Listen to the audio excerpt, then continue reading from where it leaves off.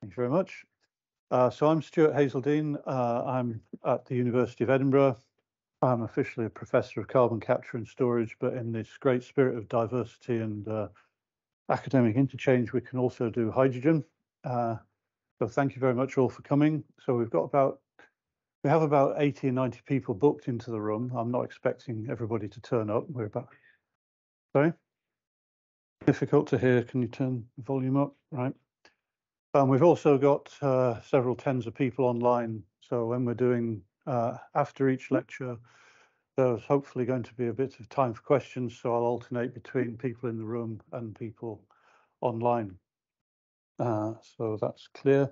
The menu or the schedule for the day is pretty much as advertised. Depending on which version you've got, I think then at 14:20 and 14:40, one of them is Eike Thaysen dialing in, and the other one's Nicholas Heinemann live in the room. So that just may have switched between your switch slots on the talk schedule, but apart from that, I think it's all as written. So I'm going to start off by saying hello and welcome. So I've said hello and welcome. Fire alarms, usual sort of British stuff. If there's a fire alarm, then it's going to be a real fire alarm. And then we head out the door and go into the quadrangle outside. So don't go wandering around the building. Toilets are out the door, turn right. And if you're short of any caffeine during the course of the day, you can go out the door, turn left, and there is a cafe embedded in the building, so you can buy yourself drink or food anytime you want. But we will be providing coffee and tea in the breaks as scheduled on the talk menu.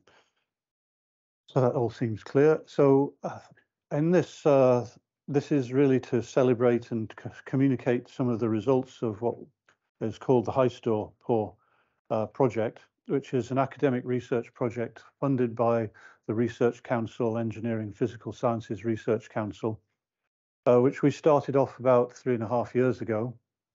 And now this is the official finish after several delays and extensions, though the project itself will continue for another till about end of August or September, I think we're finishing off. But this we chose as a good date when we could try and get a lot of people together, both from university research and from industry and business and from government, because again, we're trying to join between and co-develop between all these different interest groups in the country, because shifting to hydrogen as part of the energy transition is a pretty major item, and it's going to need some pretty major solutions. And so the focus of the HyStorPor project was about storage of hydrogen in porous rock. And when we first started that, everybody said, what do you want to do that for? But within about a year, everybody said, can we join? So the sentiment has changed very rapidly and moved on. So I'll just give a few slides now, hopefully, to introduce where we are. 8 to 9 minutes worth of slides. Started off, I think, from my records, first meeting in late 2020. I'm not going to be held to the date, but we started off as a project which was something like a couple of years, and with extensions and this and that and the other, then we ended up here we are about 3 years later, and our original graphic of underground storage was this, and we'll compare that with where we've ended up at the end of the project. It's slightly more complicated, which is good. But right from the start, we recognized the application of hydrogen into these different types of sector in the energy system in the UK, whether it's generating low carbon electricity, heat, storing energy, producing zero carbon products from fuel switching or from clean transport. So most of those applications which we'd identified in way back 3 years ago are still current and still being looked at. So the question is, how much of an application will hydrogen have? But this has been an unusual project. It's been one of the most interestingly difficult administrative that I've ever been involved in. So I have to say, having started it off between Nicholas Heinemann, Mark Wilkinson, and myself a bit, then Katrina Edelman has driven most of the project most of the time. So any credit for the results should really be largely with Katrina. And one of the major problems was a lot of this project was lab work. So here's a picture of the problem we had, that during the course of this project, it more or less exactly coincided with the start of virus, which turned out into being empty classrooms for people like me, Lots of debate about where the virus did or didn't come from, and especially lots and lots of people passing on early. So really difficult logistical time to actually try and run anything in a laboratory. So we had to adapt and change a lot of the project work we tried to undertake, got extensions for that. So it has all now been pretty much successfully completed. Project partners started off and continued, a small number of project partners, but a large number of industry and business partners. And again, that showed at an early stage the interest and commercial interest in trying to understand a bit more about hydrogen. And again, that's evident today. Again, we've got a mix of participants in the room from lots of different types of organizations. So our concept at the beginning of this was quite a simple work plan, divided into academic sort of stage sectors, strands, looking at reactions, physical reactions, chemical, geochemical reactions of hydrogen with the rocks, looking how hydrogen could flow through rock, porous rock, because remarkably there was very little to no detail on that at all. Looking at simulation of how to work that with a computer, taking the types of approach that an oil and gas industry would have with the underground and simulating fluid flow through the rock. Crucially, looking at public perception and stakeholder perception. And again, that seems to be a sticky area at the moment. The test rollouts of hydrogen villages maybe are not going quite as smoothly as we might have hoped for. So more effort needed on that. And then how to communicate and how to disseminate that. And one of the main means of two main means of dissemination is through meetings and conferences like this.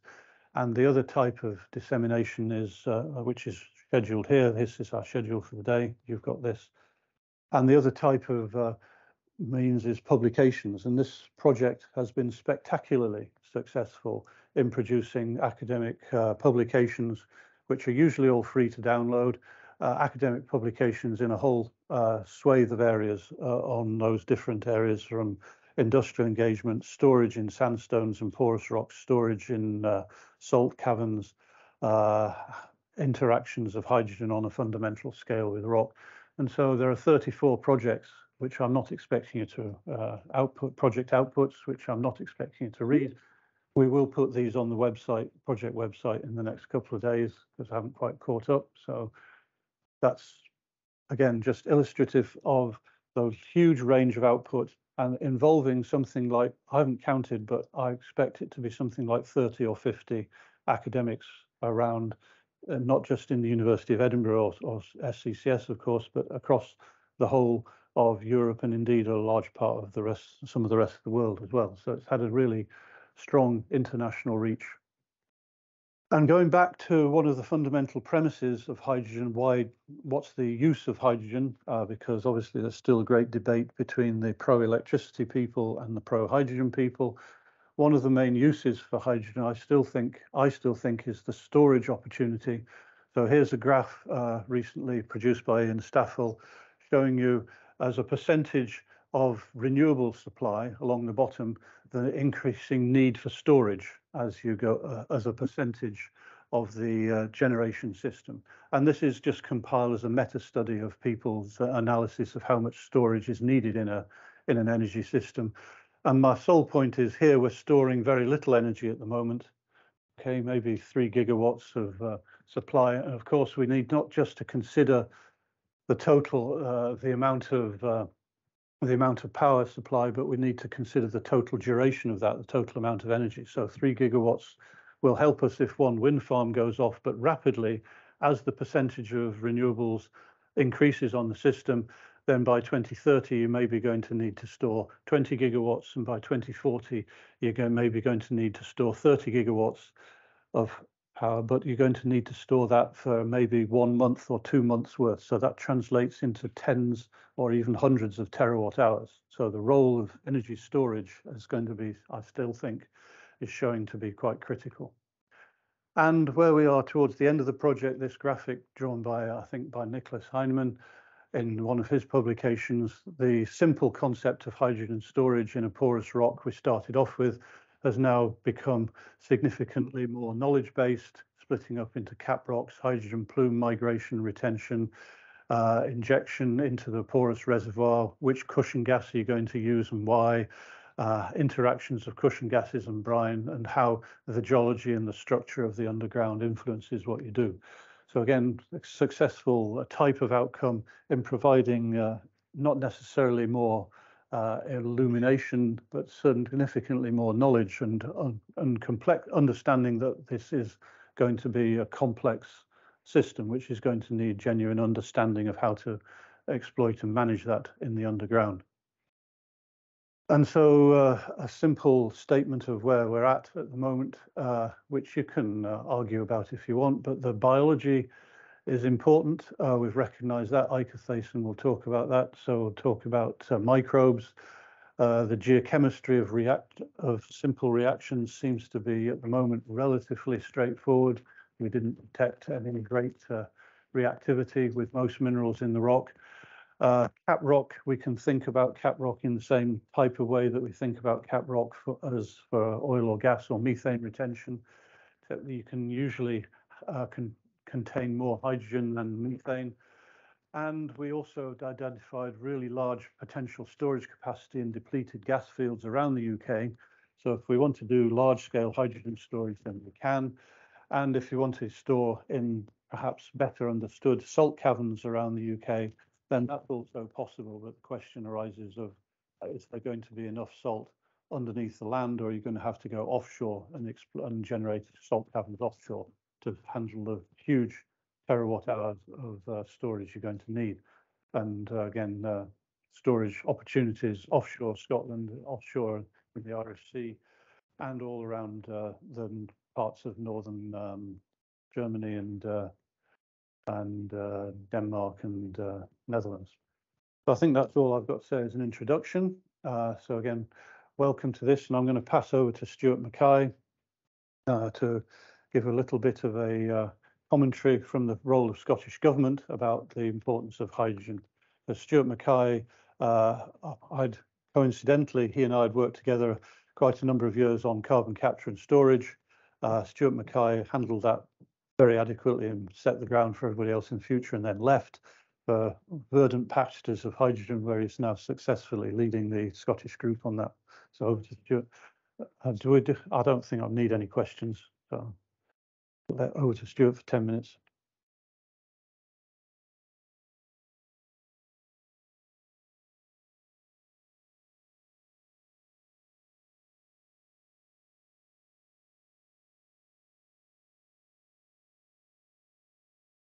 Okay. It's the clicker. That was a great introduction. Didn't expect that, Stuart. Thanks very much. All those years of talking about CCS in tiny rooms, then bigger rooms, has been worth it, I think. Can everyone hear me okay? Back. Hi. So my name's Stuart Mackay. In Scotland, we always check that there's 2 Stuarts in a room before we start a conference, and that's a check for us, so we're fine. Hydrogen policy is quite exciting, actually, space to be in. But just to set the context for you about what I'm involved in, as opposed to what Stuart and all you guys are involved in, it's a wee bit different. So if you think about all the work that HyStorPor is doing to prove if we can store hydrogen in certain places, me and my team, and I'm going to embarrass Susan and Helen, ask them to put their hands up. Susan and Helen are in my team. So we're working on how do you regulate such a thing. So we're assuming Stuart's going to, and all his team and Katrina and all that are going to solve all those problems for us. And they're going to say, yep, you can do that under these conditions. What we're concerned with is, in parallel, getting regulation in place to do such a thing. So how do we regulate it? Who regulates it? What does that regulation look like? All that sort of stuff, and all the different aspects of storage generally about hydrogen, because it's not all about geological storage. There's other ways to use hydrogen here. So just to give you a context, that's the kind of level that we're working at in the background at the same time as all this is going on. So I'll give you a wee introduction of what the Scottish Government thinks about hydrogen, what ministers have agreed to do, and what we're doing about that. So I'm sure you'll know that the Scottish Government is very keen on hydrogen. So we're very supportive. Our ministers are very supportive for two reasons. One is that we think we need it for net zero. To achieve net zero targets, we need hydrogen in certain parts of the energy sector. Not at the cost of electricity. Electricity is fantastic, it's very efficient.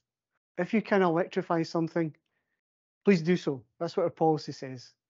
It's longer than that in more detail, but that's exactly what it says. But we recognise there are parts of our energy sector that are not conducive to electrification. I'll give you an example. You guys know this better than me. High temperature heat is really hard to electrify. What you need to do is combust something, set something on fire, get some heat, get some steam. That's what you need for a lot of chemical processes as well, industrial processes. So industrial process heat is really hard to electrify. And we think that hydrogen is the answer to that, and perhaps other things like biomethane, but hydrogen principally. So that's one sector we're quite sure about. Heavy transport is another sector.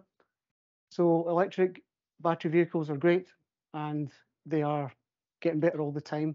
I wish I could afford one. But when you start getting into heavier vehicles like 40-ton lorries, buses, trains, in some instances, ships, aviation, hydrogen and some sort of liquid fuel, some sort of sustainable aviation fuel, probably made from hydrogen, perhaps the CO2 added, is a really good contender for that sector to decarbonise it. So that's another role that hydrogen seems to be able to play. The controversial one is domestic heat.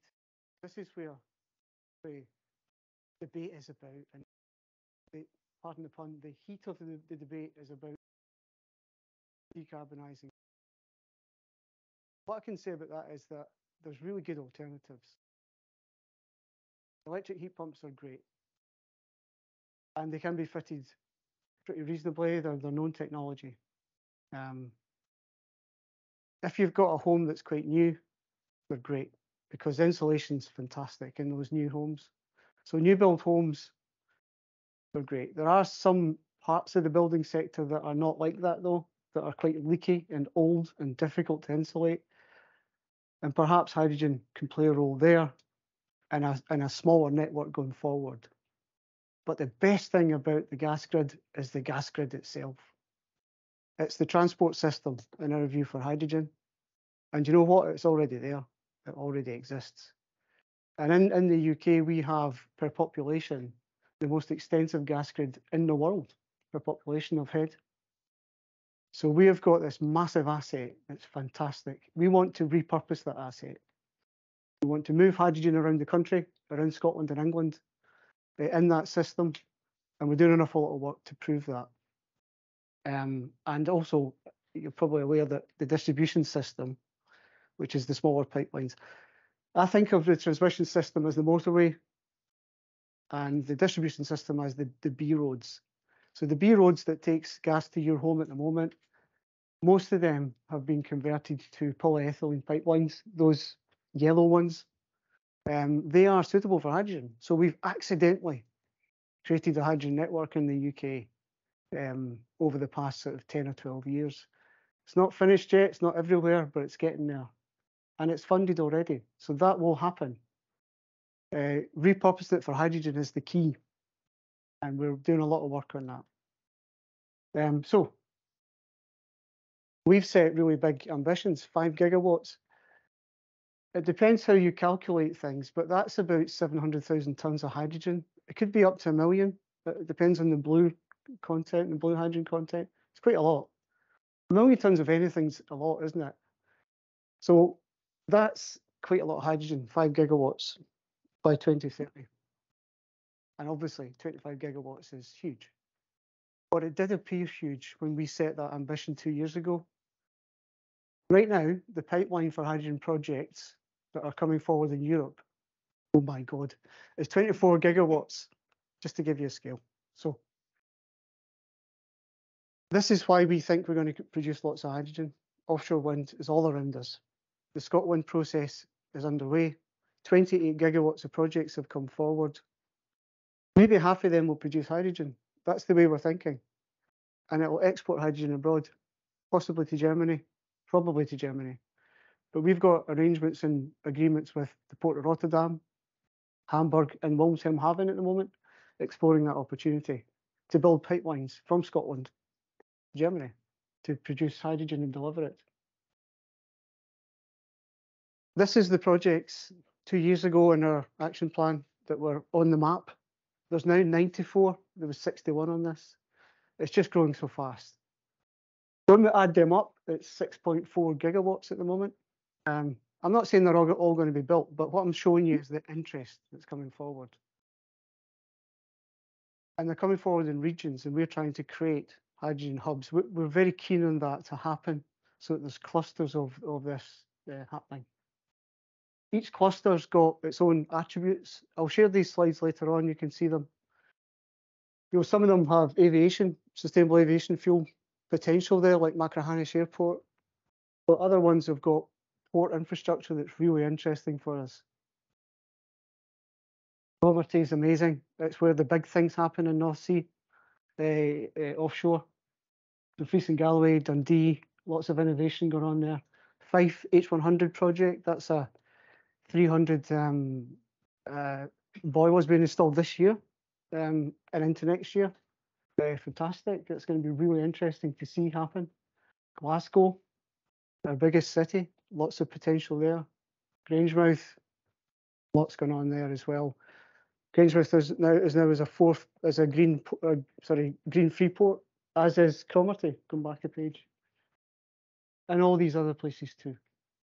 So you'll notice it's everywhere, and especially the islands could be really big hydrogen potential generation areas. Big economic potential there. Most of those projects will look something like this. There'll be electricity, renewable electricity, attached to an electrolyzer manufacturing plant. An electrolyzer plant that produces hydrogen and oxygen. Oxygen's interesting. Let's try and do something with that.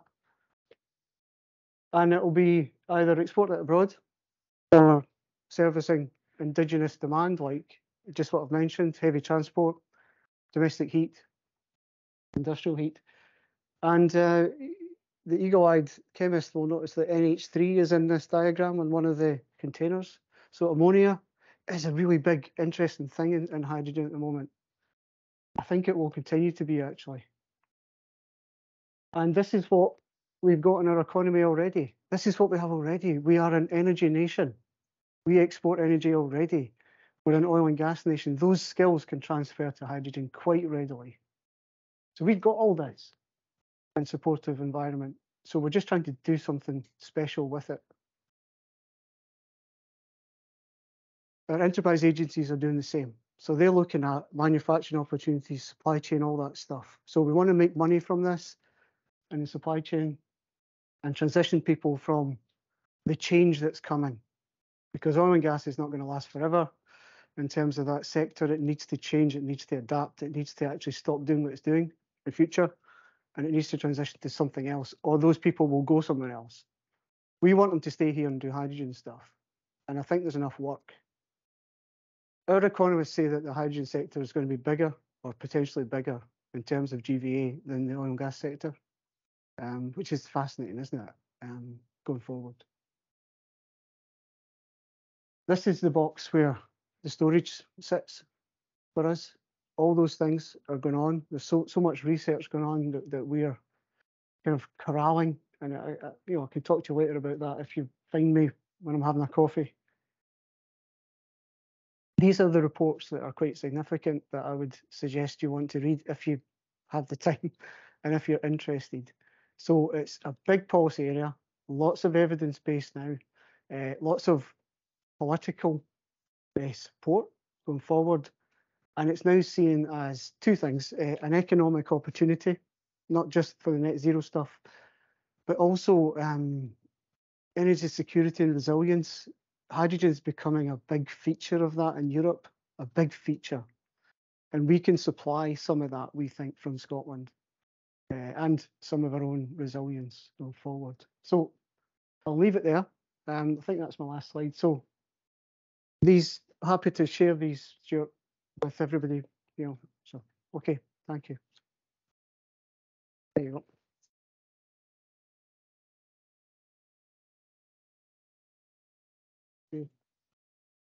Question? Happy to take questions if there's Well, just if you mic up, Grant. And, has anybody got a quick question yet?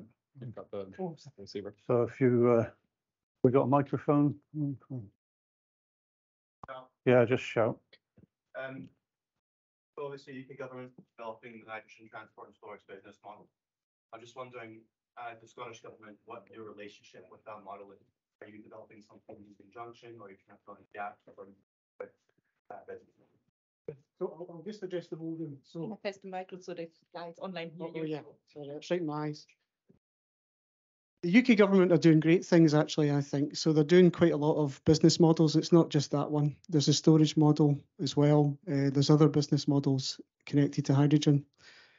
Hydrogen to power is coming quite soon as well, that business model. So that's all about revenue. And, you know, it's about sort of paying the producer to produce. As a devolved government, we don't have the powers to do that legally, but we support it.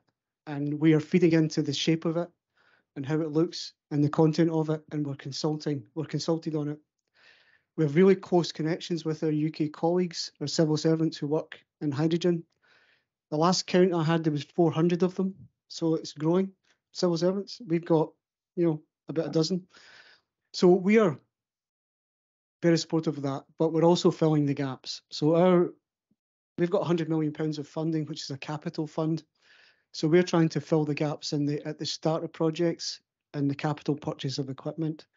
The revenue side sorts, once the hydrogen is produced, it's like a CFD that you would be paid that for 15 years.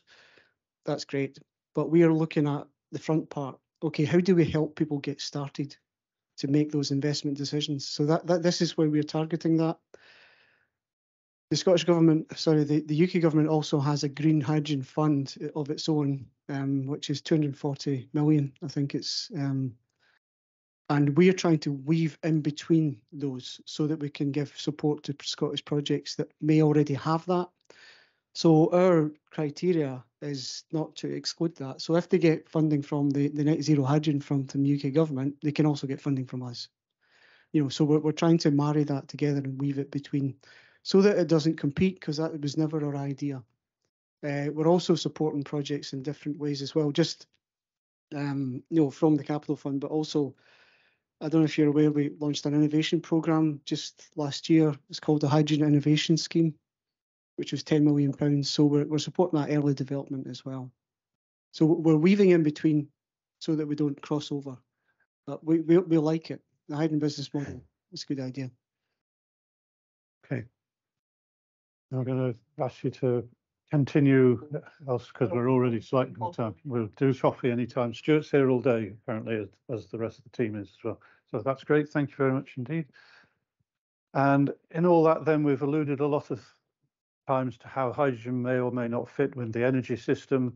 And so now we've got a couple of talks trying to provide some examples of that. Very pleased to welcome Grant Wilson, who's exiled himself firstly to Sheffield and now to Birmingham, but is an expert, been working on hydrogen in the energy system for many, many years. So Grant will talk to us about hydrogen's role, and particularly in storage, I think, as well. Thank you very much, Stuart. Can people hear me at the back? The mic is on. Okay, great. Maybe see if You need to point for them. I might do at times. Yeah, That will be visible to people at home as well. okay, You can do either clicking or that. Yeah. brilliant. And I think if I press, This one is actually not. This is just connected to the monitor. What do you need to see? I think if you press, it brings up like a laser instead of the pointer, but we'll leave it. It's fine. So good morning, everyone. I'll just put on and try and stick to the 20 minutes as best I can, because I'm fairly notorious for perhaps overrunning a little bit. So I'll see if I can. So that's me. All these will be made available. Happy that everything is shared. So I'll just rattle through some of these. That's me. I lead the Energy Systems and Data Group at the University of Birmingham, and I'm also fortunate enough to be a fellow of the Alan Turing Institute as well. It's an honor, real honor actually, to present at this HyStor final event, help set the scene on why I believe, as a personal view, geological storage of hydrogen is a critical element, not will be, not it's up for debate. It absolutely is. We're not going to hit net zero unless we have seasonal stores of energy, and a significant and major part of that looks like a very significant contender is hydrogen storage itself. There are clearly debates around how that hydrogen itself might be stored and where and what form, etc. But actually the need for that is something that we'll rattle through in this presentation. So we use visualizations. I'm a massive fan of visualizations. I think we interpret data better. We're kind of visual creatures, as it were. So there's lots of charts in this presentation that I'll talk through and try and get us tuned into it. And the visualizations will cover, it's basically, we're going to look at the electrical system, how much storage is there already, what's the demand look like for the electrical system, and then we'll go into the gas system, and then we'll go into the liquid fuel system. So this is not looking at the future, this is basically saying this is now, this is what's happened with the data that we've got from various sources effectively of what's happening at the moment. Three main points to consider as we go through this. Past performance is kind of no predictor for future, in as much as we do have these very large amounts of storage on the system at the moment, but it doesn't mean that perhaps we're going to need as much in the future. So this is just looking at sort of raw storage in big numbers, particularly if storage itself is going to become more expensive. We would naturally think that we want to use less of it. So we have a more, personally, I don't like the phrase, but I'm going to use it here, a more optimized system overall, a more optimized whole energy system where we don't potentially need quite as much energy storage dotted about the place because it's more expensive, and therefore we need to think about that. Great Britain energy trends are for an increase in end-use electrical demand that takes market share away from gas and liquid fuel forms of energy, just corroborating what Stuart was saying there. But one of the things with that, as the electrical system itself becomes more and more important, there's more primary energy delivered for end use through the electrical system. There's a need for a wider energy systems to support that. Okay, so if more is going through the electrical system, more things are dependent on the electrical system, we do need to support electrical generation through that. It's not a single low wind event, it's a bunch back to back. Okay, so you have wind, trough, might happen over a week. You get wind coming back over 2 or 3 days, then you get another wind trough for a week. That, on a wind heavy generation, and having a large amount of electrical energy shifted over into the maybe 1.5 to 2 terawatt hours a day of electrical demand. One of the interesting things about wind is when you get a trough, it doesn't matter how much wind generation you have, you still get very little out of it. So it's not as if you get, double of very little, it's still very little. So you can keep doubling up in terms of your generation capacity, but its output, when you don't have wind, you don't have wind. It's really stark. So most charts are available online through this version. Here is a public Tableau. It's in sort of train, has been for a little while in terms of process, but it is there. People can muck about with that themselves. I encourage people to do so.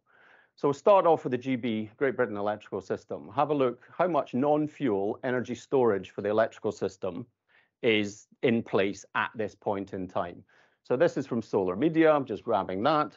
In terms of this is battery storage that's gone in over a number of years.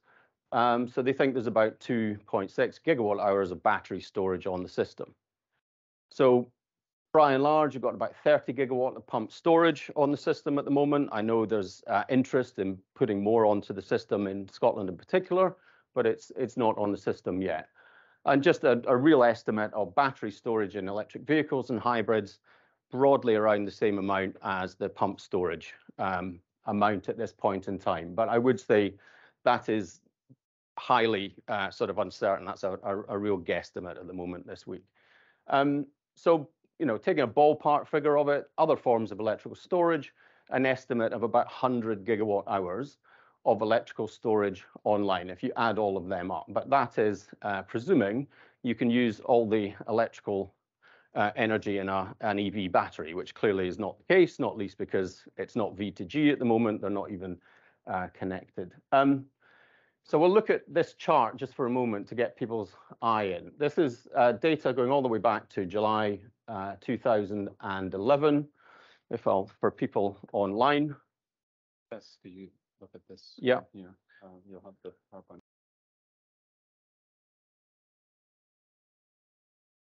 It might be that one. Yeah. So if that works, yeah, brilliant. So what you're looking at there is the daily demand of electricity in Great Britain over a 12-year period, is it? 12 or 13-year period, whatever that happens to be. You can see the seasonality there. It's higher in winter, as we would expect, and lower in the summer. So that cyclical element that you have there, higher in winter, lower in summer, happens every year.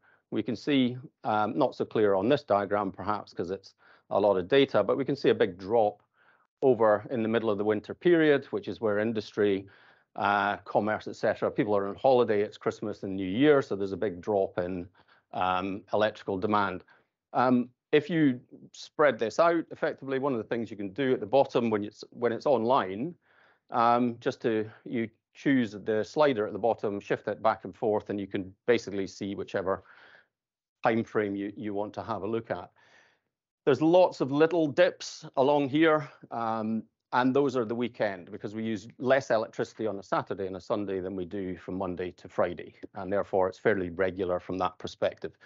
But a couple of things to point out with this: big drop over COVID in terms of, it's easy to see there, the announcement 30th of March, I think it was, 2020, and on Sunday night, Boris came on the television and said whatever he said, and then the next day there was a significant decrease in electrical demand. So a couple of things with this is there is a trend, the green line is low carbon electricity. That is nuclear, biomass, solar, wind, and hydro. So all forms of low carbon generation. And this is, again, just to remind people, it's added up on a daily basis. So this is not what many people might be used to, is looking at an hourly or a half hourly, sub-daily data. This is adding it all up to a daily basis. So one of the things here, or a couple of the things, there's a long-term declining trend in terms of the amount of electricity that Great Britain is using. It's on a slight downward trend. And we can see from the beginning to the end, there's a significant increase in low carbon electricity. So, we're doing genuinely well at a Great Britain level in terms of it's been above 50% on an annual basis since 2019 in terms of low carbon electricity. That has been a success story. The dotted line on here now at the bottom is the 100 gigawatt hours. That's the amount of storage that is available to the electrical system at this point in time. So just for a sense of scale, that is it. So the line shows that if it's refilled on a daily basis. And if you're refilling it on a daily basis, you're then into the question about where's the electrical energy coming from to refill that. So estimated at 100 gigawatt hours, as with all storage, it would need refilled once depleted, depending on the time of year, day of the week, time of day, somewhere between about 2-5 hours of stored energy in the electrical system, connected to the electrical system, pump storage, batteries, EVs, if they were V2G, and others such as liquid air, etc. So that's, if you're not using V2G, take a broad look at it, about 1.5 to 4 hours of electrical demand. So how much storage is connected to the electrical system at this point in time? It's about 1.5 hours or 4 hours. And that's non-fuel. So fuel makes a difference here. Coal, biomass, gas, and nuclear in particular. Nuclear offers months and months of stored energy. We just don't know how much. I talked to I think it was chief exec of EDF a couple of years ago, and it's almost like a state secret. But I put it to him that basically, would there be about a year's worth of, yeah, about a year's worth. And if they need more, they get it over from France, right? So it's kind of no problem. But say a year's worth of that, but we don't actually know. Gas has increased, but coal is running down. Coal's off the system, clearly. So we're not going to look at that. So that's the electrical system, 1.5 to 2 hours of storage in the electrical system at this point in time, but non-fuel based. Let's have a look at the gas system.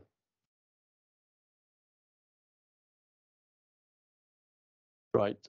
So this is data from National Gas, and this is the opening stock of all the gas facilities in Great Britain. Actually, Stuart, just to point out, none of this is in Scotland, right?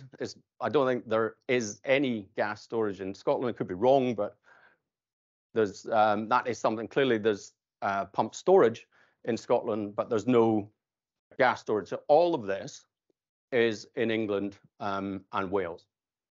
I don't think there's anything in Northern Ireland either. But the scale here is just to note, we're into terawatt hours, tens of terawatt hours now of scale.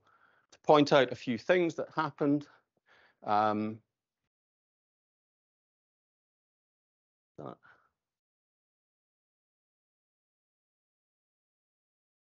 Well, it's okay. I'll talk to it.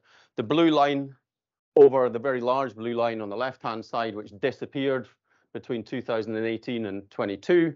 That was the Rough. That was Great Britain's only seasonal form of gas storage for various reasons. At the time, they decided that it wasn't worth keeping open, or rather government decided, Westminster, sorry, that is, Whitehall decided it was more a market decision, and if the market couldn't provide Centrica as it was, or is, couldn't make the numbers work, then government weren't prepared to subsidize it to make it work. However, there's been a change of thought clearly after Ukraine and looking at resilience and security of supply rather, and Rough is now back on the system again.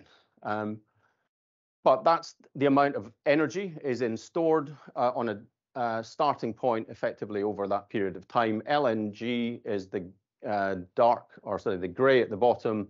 Cavern storage is the light blue in the middle, and Rough has come back on the system and has got about 5 terawatt hours, I think, in it at the moment. This is going back to the original chart. The red line here is the same, the green line is the same, but we've had to expand the y-axis just to fit on the gas demand in Great Britain on a daily basis. So this is the stuff that goes to industry. It's basically all demand for natural gas other than export. So that is just Great Britain's energy demand. We can see there's a significant amount of seasonality there. I'm pointing out a couple of things. That's the beast from the east. Very spiky at that day. What did we do? We used 5 terawatt hours on the day of the beast from the east a couple of years ago, just in terms of raw energy through the gas system. Okay, so if we have extreme weather events in the future, then these are the types.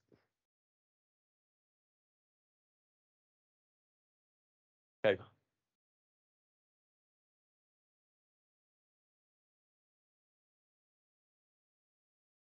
Then these are the types of events that energy system planners have to plan for. Yeah, we can see that it's the most seasonal element in terms of the whole system. Any energy vector that Great Britain uses, it's the gas demand, which itself is driven by space heating demand, actually, that causes a problem. And space heating demand itself is driven by residential space heating demand. So that is the thing that causes the most seasonality of demand right across any of the energy vectors in Great Britain. This is then, if you take the amount of gas in storage, and you divide it by the same day by this, which is the gas demand. On a daily basis, it gives you what is the amount of gas in storage as a, a rough proxy effectively. And then rather than having it all on a daily basis, we've just looked at it, aggregated it over months to say what was the average amount in storage over a month, what was the average daily demand over a month, and this is what you get. So down in 2018, that was around about the beast from the east. It got a bit squeaky at that point, down to about 2 or 3 days worth of storage in gas. But over the last period of time, just let's say going back to, this is days effectively, not hours now. So we're looking at days of energy stored available to the gas system. And, you choose whichever average you want to look at, but it's certainly much, much greater than 1.5 to 4 hours, which is the equivalent on the electrical system. So we might say, look, it's somewhere seasonally. We've been leaving more in storage actually, and I think that's to do with security of supply and arrangements from between Centrica and Rough and others effectively of leaving stuff in just in case. So, somewhere between about 5-10 days maybe. So that's 5 and 10 days as opposed to 1.5 to 4 hours.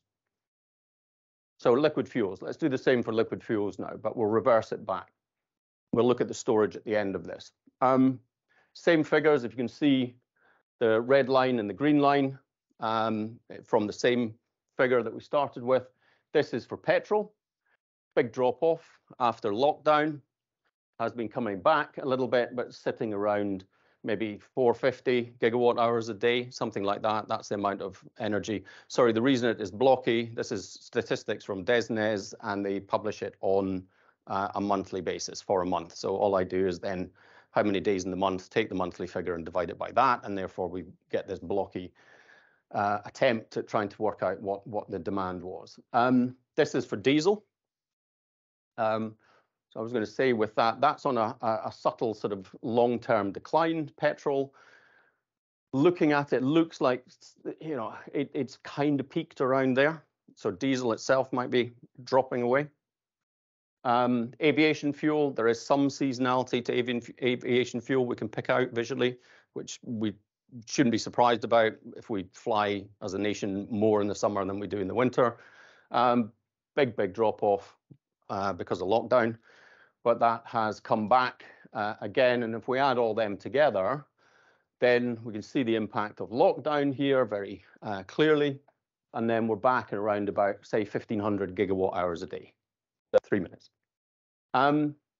We do the same here. That is basically, this black line here is transposed to here because we need to extend the y-axis up so much because this is the amount of liquid fuels in product form, that is in final product form, that is available in country at a national level.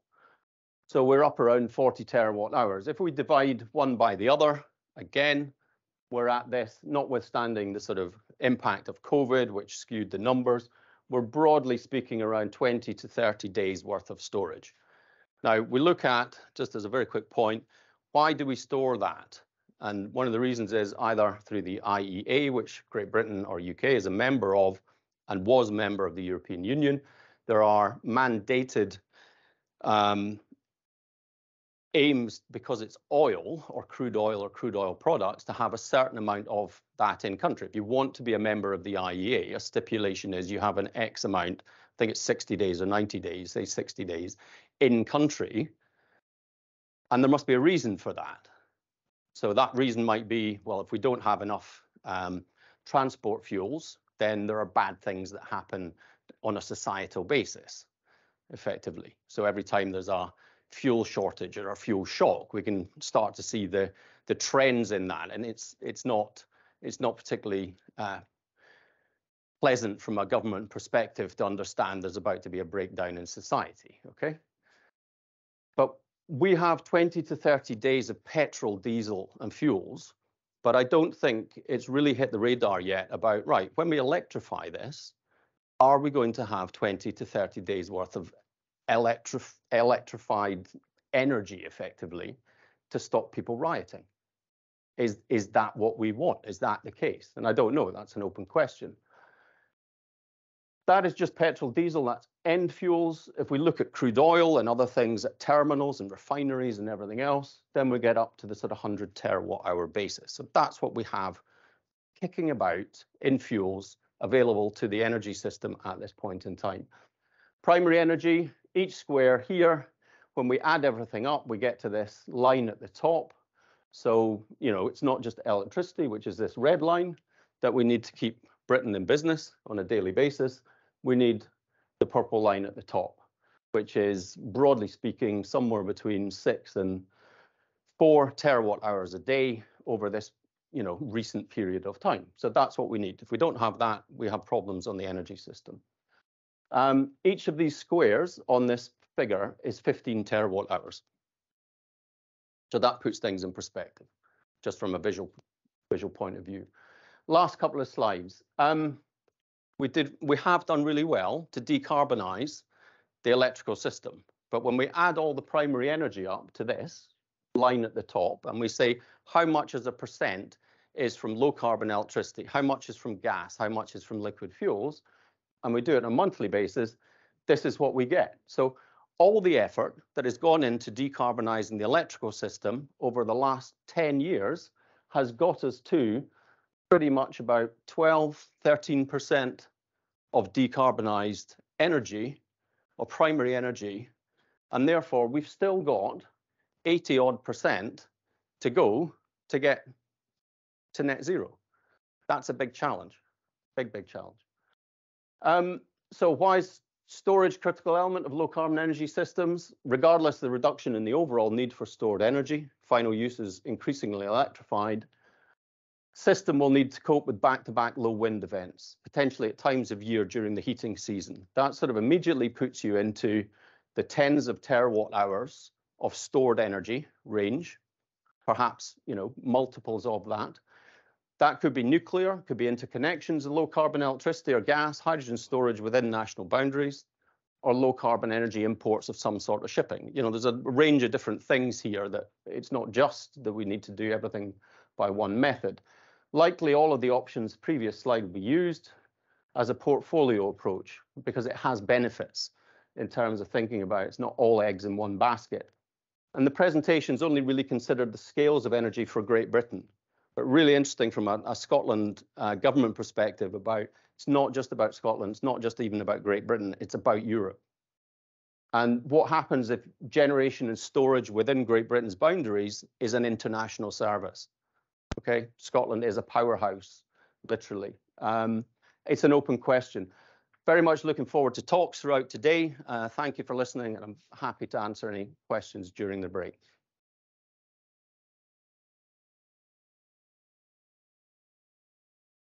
Great, thank you very much, Grant, and kept the time more or less. That's good. Do we have any questions online? I'll take one question from online, Richard, if there is one. If there isn't, well, we'll just pass on. No, right, that's great. Thanks. Okay, so I'm just going to rampage on and introduce Nigel Holmes, based in Scotland, Scottish Hydrogen Fuel Cell Association, who is a fountain of all wisdom in everything to do with hydrogen. If you want to know anything to do with hydrogen, then you drop an email to Nigel and you'll have an answer in 5 minutes. So Nigel's going to talk to us now about the role of hydrogen in the potential role in the whole energy system. Grant's outlined the storage attributes, and Nigel will talk about perhaps a bit wider in the energy system. So over to you. Stuart, thank you very much for the introduction. Hope everybody can hear me in the room, and also delighted to see, I think we've got about 55 people online at the moment. Some people I've not seen for years. Alistair Rennie is one of the people online. He actually did a lot of the early work to raise the awareness of hydrogen as part of the decarbonised energy system in the UK. So thank you, Alistair, for that groundwork that you did. So as with the other speakers, there's quite a few slides. They will be available afterwards. And we'll be going through, again, quite a lot of ground here. But time during the break for discussion.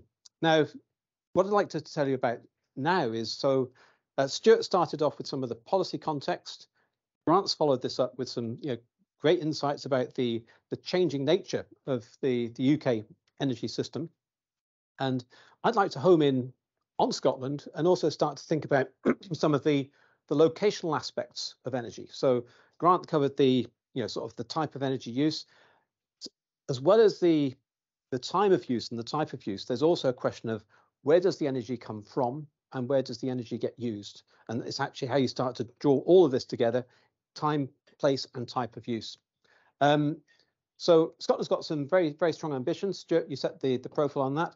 And this is very much looking at how large-scale hydrogen storage as gas, will actually allow us to integrate renewables better into the energy system and make use of those that stored energy, in particular when you're looking at seasonal variations like heat demand in winter.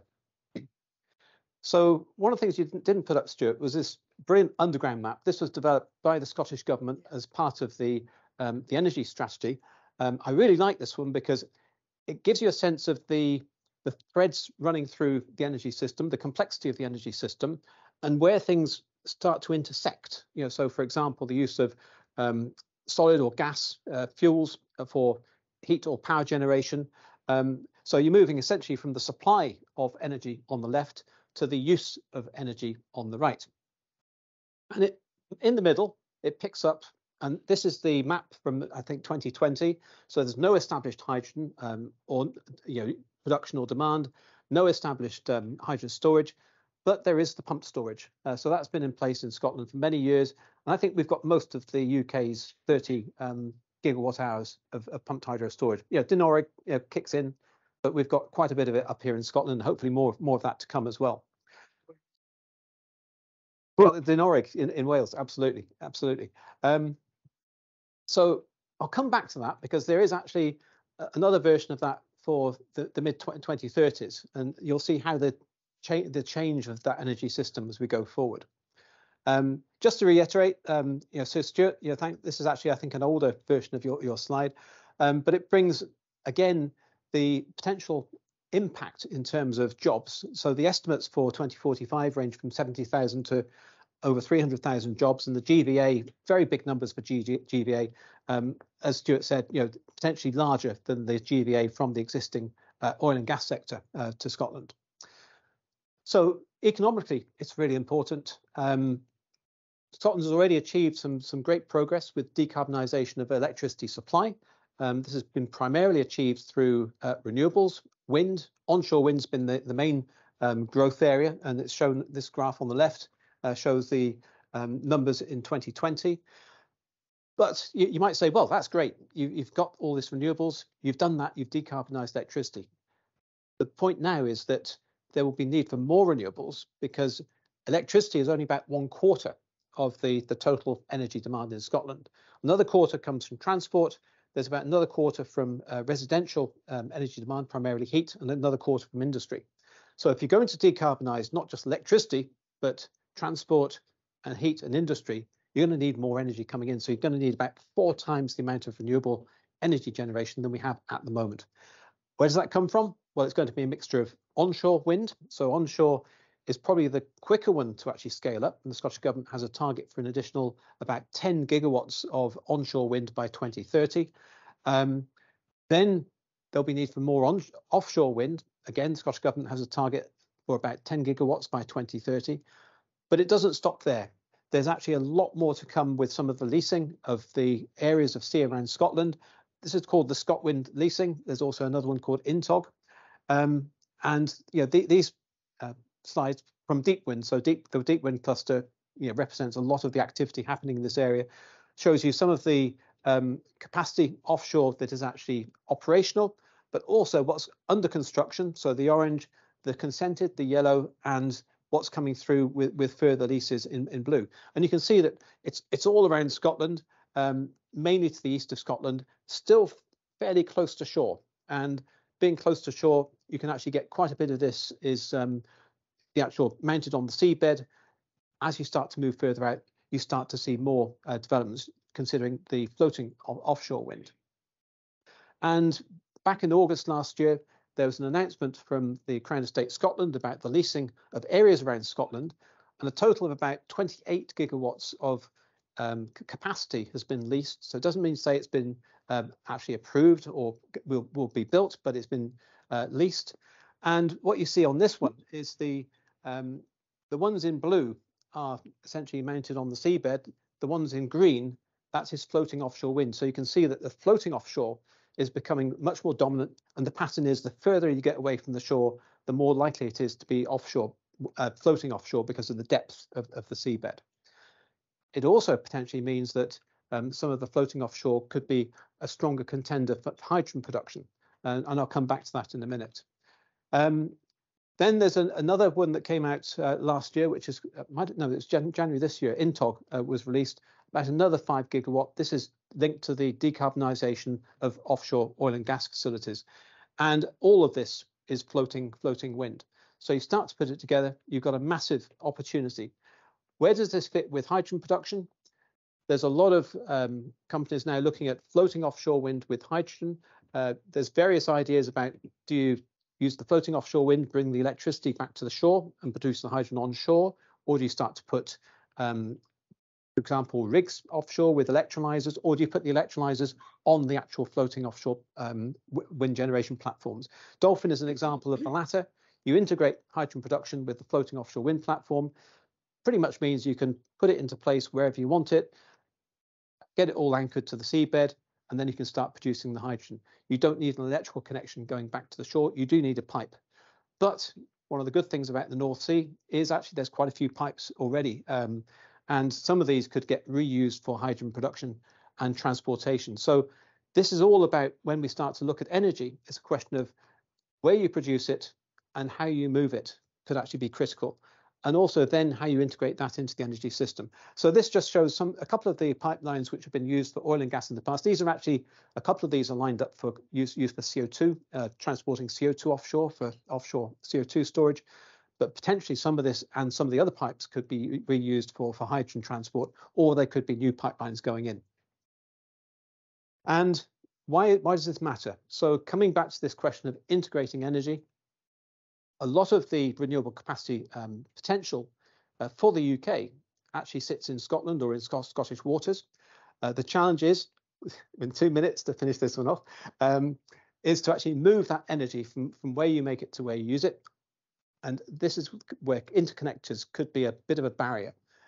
So as well as interconnectors, the wires, start to consider the use of pipes to move the hydrogen, so you get that additional capacity, and then start to overlay that with storage. So can you start to use pipelines together with storage, large-scale storage, potentially offshore, and that's actually where the reuse of old gas fields could be really important. And you start to move towards the concept within the Scottish Government's updated vision for the 2030s, where within all of this, in the middle, you've got hydrogen storage playing a much more important part. You've got distributed electrolysis producing the hydrogen. You've got renewable electrolysis potentially offshore. There is one bit that was missing from that chart, and I've actually taken I've been presumptuous. I put it in. It's actually power to X. It's an approach. Power to X is actually being led, I would suggest, by Denmark. The Denmark hydrogen strategy is called a power to X strategy. And this is about taking hydrogen and using a feedstock for making, it could be low carbon liquid fuels, it could be ammonia. And this is a way of starting to integrate more energy from renewables into the future energy system. How much capacity might you need with the hydrogen storage?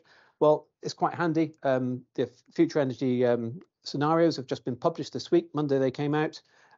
There's a range of scenarios, but in the system transformation scenario, they're looking at the amount of hydrogen storage capacity actually increasing to probably about 56 terawatt hours by 2050. This is the chart on the right here. The pale blue is actually the system transformation scenarios. So this could be really important in terms of how you start to integrate the energy that's produced from renewables with the demand for, it could be for production of chemicals, industry, and seasonal demand for heat. There is another report that came out, which I recommend. It's by the Committee on Climate Change, came out in March, and this is about how the UK meets its target for being net zero electricity by 2035, so that all of the UK's electricity is net zero by 2035. And the challenge there, again, is a seasonal one. How do you actually meet that peak demand? Grant mentioned it, when you get periods of low wind, no wind, long periods of time, where's the energy going to come from? Again, hydrogen storage is one of the key answers there.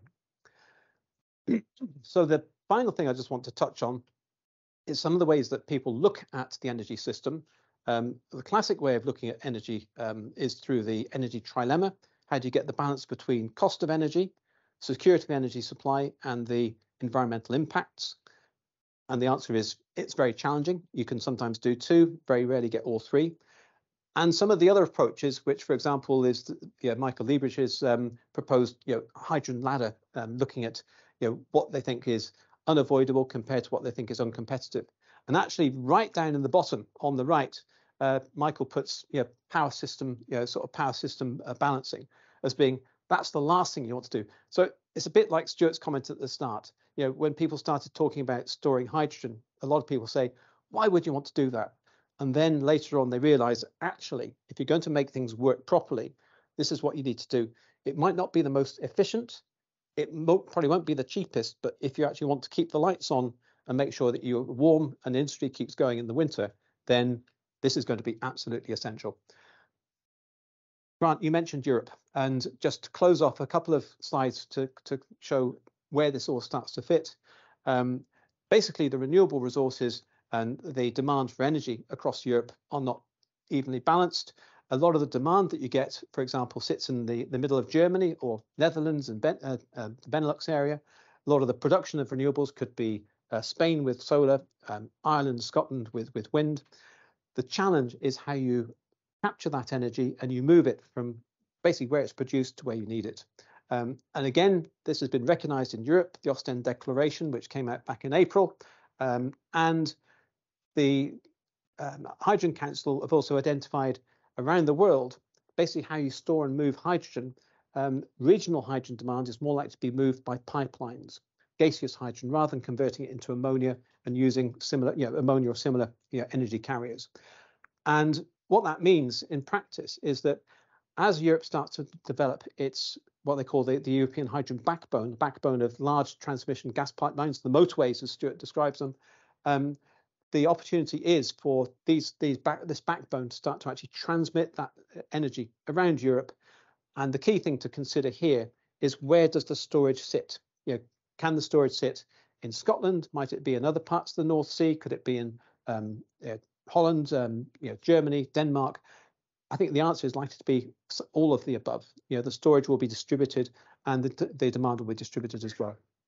So just to wrap up, this is very much about looking at the energy system, thinking about how it's going to evolve in the future, how the demand for energy will evolve in the future as well, particularly around the seasonality, thinking of meeting the peak demand for heat and energy in the winter, and how hydrogen can play a massive part in actually delivering that security of energy supply and decarbonisation. Stuart, thank you very much for the opportunity.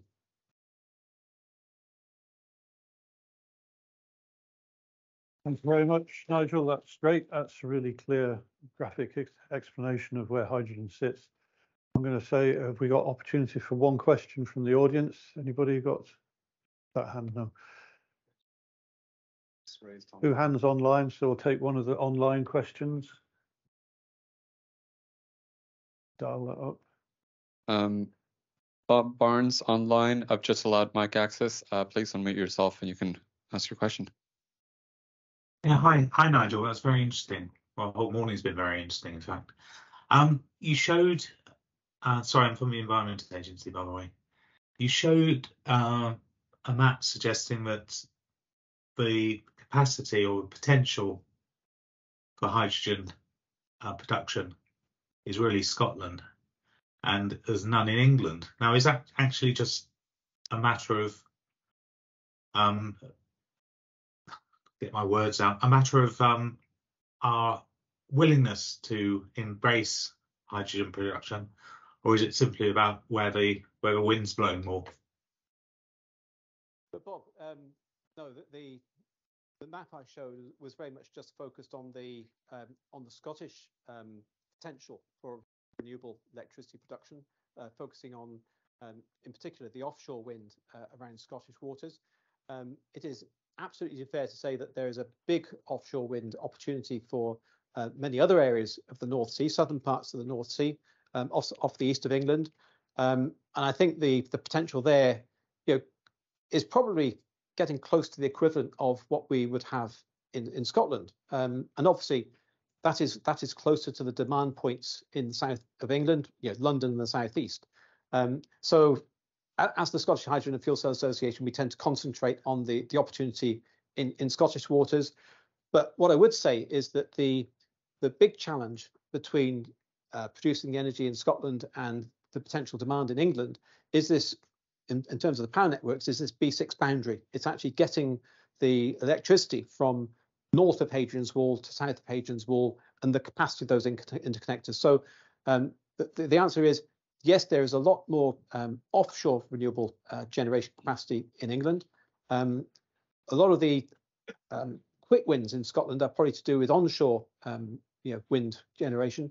And I don't see the same appetite for scaling up onshore wind in England. I think last year there was only about 5 megawatts of onshore wind connected in England.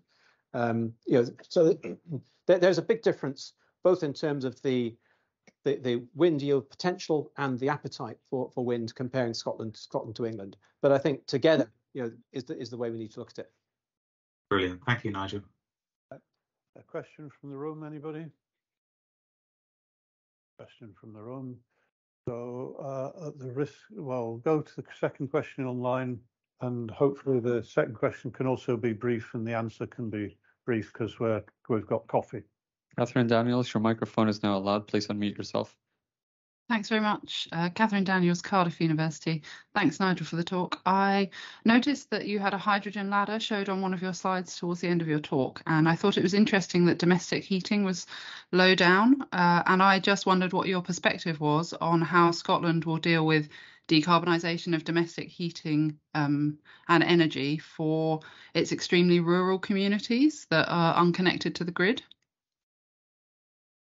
So the quick answer is that rural communities are probably much less well suited to using hydrogen for decarbonising heat, just because, as Stuart's described, a lot of the work that's been done recently is about converting the existing gas networks from being cast iron to polyethylene. I think the real opportunity to look at for using hydrogen in domestic heating is, as Stuart said, it's looking at the properties, the older properties, which are less energy efficient, much more difficult and expensive to make energy efficient, and how that might work, especially in areas where you've got large-scale local hydrogen production. And the key here will be actually to try and get the cost of the hydrogen down so that the cost of the energy is very competitive with other forms of low-carbon heating. This isn't about sort of trying to pick a winner between using heat pumps or using hydrogen boilers. It's about giving people, the consumers, the choice between the different types of system and making sure that the costs are competitive. The other key point with hydrogen for heat as well is that even with heat pumps, this comes back to the energy storage challenge. If they're running on electricity, then you need the hydrogen storage in actually to provide that responsive power generation to keep the heat pumps running, even if you're not using hydrogen for boilers. Right, that's it. Okay. Thanks very much, Nigel. I'm going to draw a line on that because we're 20 minutes late. So that's great. Thanks to Grant and to Nigel and to Stuart Mackay for introducing the whole system and explaining it this morning. So that's great. And all of them will be around.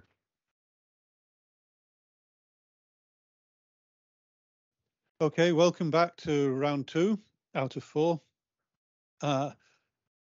Traditionally, in lots of energy developments of new infrastructure, the perception of the residents and the people who live there is usually stuck in at the end of the meeting while the technical people are on their way out the door. But it's clear that again and again and again, people's perception of, do we want this? What is it? What does it actually mean for us? That perception is a key blockage to most of the developments in in new energy infrastructure. So we've deliberately put this section in here as a lead-in part of the meeting. So we've got our first talks up from Ireland Harris of Ballard, and Ballard have been doing communication to school children in Fife as part of the H100 project. So that will be at least part of the talk. So I'll hand over now for half an hour to explain it. Fantastic. Thank you, Stuart. I'm actually just going to set a stopwatch going as I'm very, very bad at running over at these types of things. Thank you all for having me today. My name is Alan Harris. I'm Head of Education at Ballard UK. I have been delivering education and outreach programs for over 10 years as Ballard and previously as Arcola Energy. So when I started with the company, there was only 4 of us. Oh, I'll shout louder. Is that better? Okay. I'm used to being in front of a room full of children, so I do have quite a good shouting voice, but I will attempt to not scream in your faces too much. So the company began life doing essentially very small, slightly weird fuel cell based projects. So some of those that you might have heard of. If you've ever seen James May's Toy Stories, there was an episode of that in which they produced little tiny trains and did a big train race. We produced the hydrogen fuel cell train for that episode. We also produced a fuel cell range extended e-bike that cost about £8,000 if you wanted to buy one. So as you can imagine, not many people were that keen on that one. And we also did various kind of small lighting systems for theatrical productions and lab systems for universities. Over the years, we became highly regarded as a system integrator. So we would spec systems for specific applications, work with OEMs to implement fuel cells into their trains, buses, refuse collection vehicles, whatever you can imagine. And whilst we were Arcola Energy, we were often using Ballard fuel cells. So in 2021, we were actually acquired by Ballard Global, which really made sense as we'd been using their products for a long time and had a very kind of good working relationship with them. And of course, Ballard have continued to do our education work after acquisition, which I was very happy about and a little bit terrified about in many ways as well. So we've also been delivering education for over 10 years. So within about a year of setting up the company, we started our education program. It's essentially a solo operation. So I'm a bit of a kind of one-man band. For those of you who have met me before, I tend to be running around normally in a van full of various hydrogen-based toys. We run this department as not-for-profit and very often for loss. But I guess this is something that really shows my CEO's dedication to education. Not many companies set up an education department when there are only 4 employees and when you're very, very young. Traditionally, we've funded this through a variety of means. So using our dissemination budgets from various funded projects to run these education pieces. And part of the reason for this is that very, very early on when we started doing funded projects, you always have to put a percentage of that money towards communication and dissemination. And we found that what we were doing was very ineffective. So we would often hire out a local town hall. We would invite the public in to tell them about the technology that we were installing in their local area. And we found that we would have maybe 3 or 4 people turn up. None of them would know what we were talking about, and most of them would just think that we were the local government and would want to complain to us about potholes and things like that. So we found that it was much more effective to kind of direct that money into education and really educating young people, going around schools in the local area and getting lots and lots more young people kind of excited about this technology, and then hopefully going home to their parents and shouting at them about how they've been playing with highly flammable gases in their school lessons. So we have a number of different services that I provide. So we have the Hydrogen Challenge, which is our flagship activity that we've been running for over 10 years, 10 years of development. This can be delivered in a number of different ways. So it's really, really flexible. Most of the time we deliver this as a structured workshop, but I also can deliver at large science festivals and expos and things like that. I've also delivered that for universities, company team building exercises, training days, bring your child to work day, birthdays, weddings, bar mitzvahs, and none of that. We also deliver the Hydrogen Challenge as a much larger schools-based competition, so delivering across an entire city or region, or in the case of Scotland, an entire country. And those tend to culminate in a final event where we're bringing together all the different stakeholders who've been involved in those projects, and giving that kind of focal point, getting local government involved, getting all of our sponsors in there, and of course, getting all the kids who've taken part and really giving them prizes, getting them really excited about this technology. We can also provide consultation. So over the years, we've consulted on actually producing equipment, what off-the-shelf products are good and what is not. Having worked in this sector for a very long time, I can tell you that most off-the-shelf fuel cell stem kits are not particularly good, as I'm sure many of you know who work with fuel cells. Fuel cells are an expensive technology, so a £30 or £60 stem kit is not going to have particularly good fuel cells included. I can also do lectures and things like that at science festivals and at events like this. And we do sometimes hire out our equipment to third parties who can also deliver our workshop, or at least use our equipment for their own means. Although we have a really, really big focus on making sure that the quality of what's being delivered is maintained. It's very, very easy to just let that kind of fall to the wayside. So the Hydrogen Challenge, which I was just speaking about. So this is a 1.5 to 2 hour workshop in which participants build a hydrogen fuel cell car from Lego components using a real hydrogen fuel cell, real hydrogen supply. And the idea is to really build a vehicle that is as energy efficient as possible. So one that goes as far as it can on a very limited supply of hydrogen. The workshop includes a presentation which covers a whole bunch of subjects. However, the activity itself is really mechanical engineering, gears, ratios, balancing, kind of speed and power and all those types of things. And we've often found that actually the kind of perception of hydrogen and fuel cell technology is very, very bad within education, mostly due to the education and STEM kits that are being provided to these schools. They want something that's cheap and off the shelf that they can use, but often those products will only last for maybe 2 or 3 uses before they essentially just end up in the bin.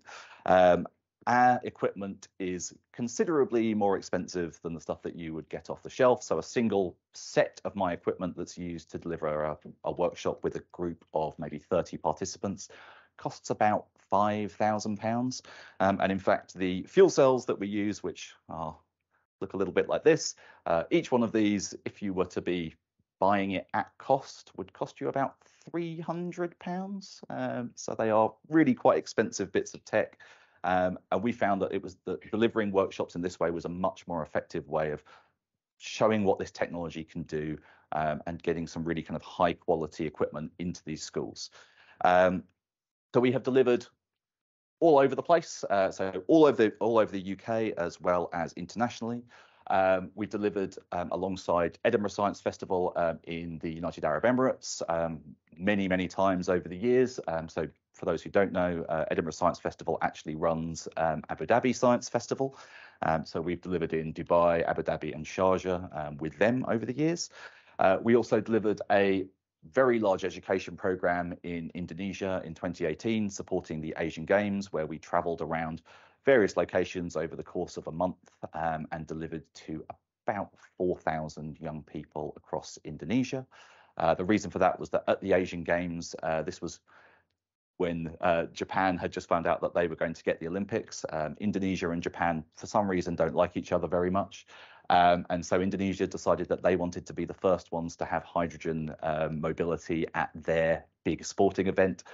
So they went and did that before Japan could do it. And luckily, we were brought in to do that as well. So we had hydrogen vehicles being flown into Indonesia, as well as this education program running around for a month.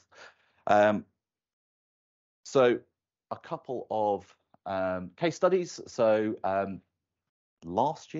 year before last, I went out to South Africa to go and do the comms piece around the rollout of Anglo American's massive mining truck, which you can see just at the top of the screen there. So that's the largest hydrogen vehicle ever produced. It's kind of hard to really get the scale of it from here, but each of those wheels is about 12 foot across, so about double my height. It's very, very large. And we were brought in by Anglo American and First Mode, who actually did the conversion of that vehicle to go around the local schools, and it's really explained to them why this technology is so important. And we were actually doing this at the platinum mine, where the platinum is being mined that goes into the fuel cell industry. So we were really going around and explaining to these young people why essentially their local largest employer is so important to this global industry. One that's much more applicable to now. So we've been delivering for the last 3 years the Scottish Schools Hydrogen Challenge. This is a really the largest program that we've ever delivered. So in 2021, this was supporting COP26. We delivered 7 regional competitions across the 7 Scottish city regions. Lots of workshops, as many finals as we could get in, COVID allowing. And we had a large grand final at Scottish Power's head offices in Glasgow. This year and last year, we did our second run of this, which then included Dunfermline, as Dunfermline suddenly became a city. And as you can see, we scaled that up a little bit, much more workshops. We managed to get all of our finals done and a grand final. This was supported by various industry partners across Scotland. So some of the big ones were Storiga, the Scottish Cluster, and Scottish Power, who were some of our bigger partners, but we also had a whole bunch of supporting partners who were supporting in particular locations. What they get out of this, of course, is we're actually highlighting the hydrogen projects that those businesses are involved with at the time and promoting them to young people, and really showing them that this is a potential employer in the future. Yes, we're also currently getting ready to start funding for our 3rd installment of this program. So if any of you are interested in having a conversation about, please do talk to me at the end. And we actually, obviously there is only one of me. So when I'm delivering these much larger programs, I tend to get third-party facilitators and often university students, a couple of whom are actually in the room today, to come and deliver those workshops. So we've been running with that kind of format since about 2016.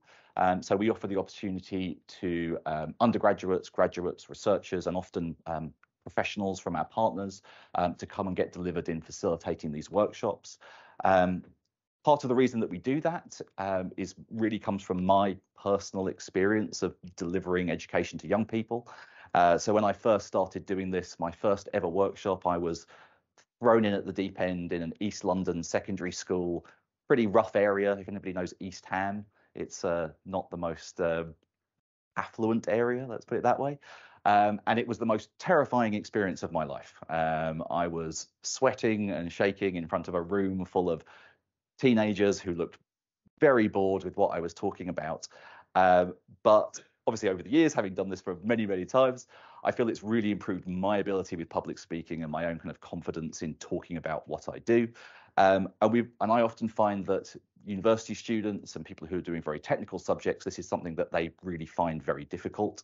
They're all doing really interesting, amazing stuff, but actually communicating that to young people and to the general public is actually a real skill. It's very, very hard once you have the technical knowledge of something to talk about it in layman's terms. So obviously every time that we do this, we pay our students. We're connecting those students with potential employers through the partner professionals that are getting involved, as well as our sponsors. As you can see, we've worked with a whole bunch of universities over the years. And for our Scottish Schools Challenge, we are essentially working with every university in the locations where we're delivering, which has gone fantastically well. And we get a really, really good response every year. In fact, this time round, or the last time round, we were actually oversubscribed in a couple of areas, which was a little bit difficult when you've got only 2 weeks of workshops and 20 people wanting to get involved in the facilitation of those. When we deliver our larger programs, of course, we do have to have some responsibilities that are taken off of my back.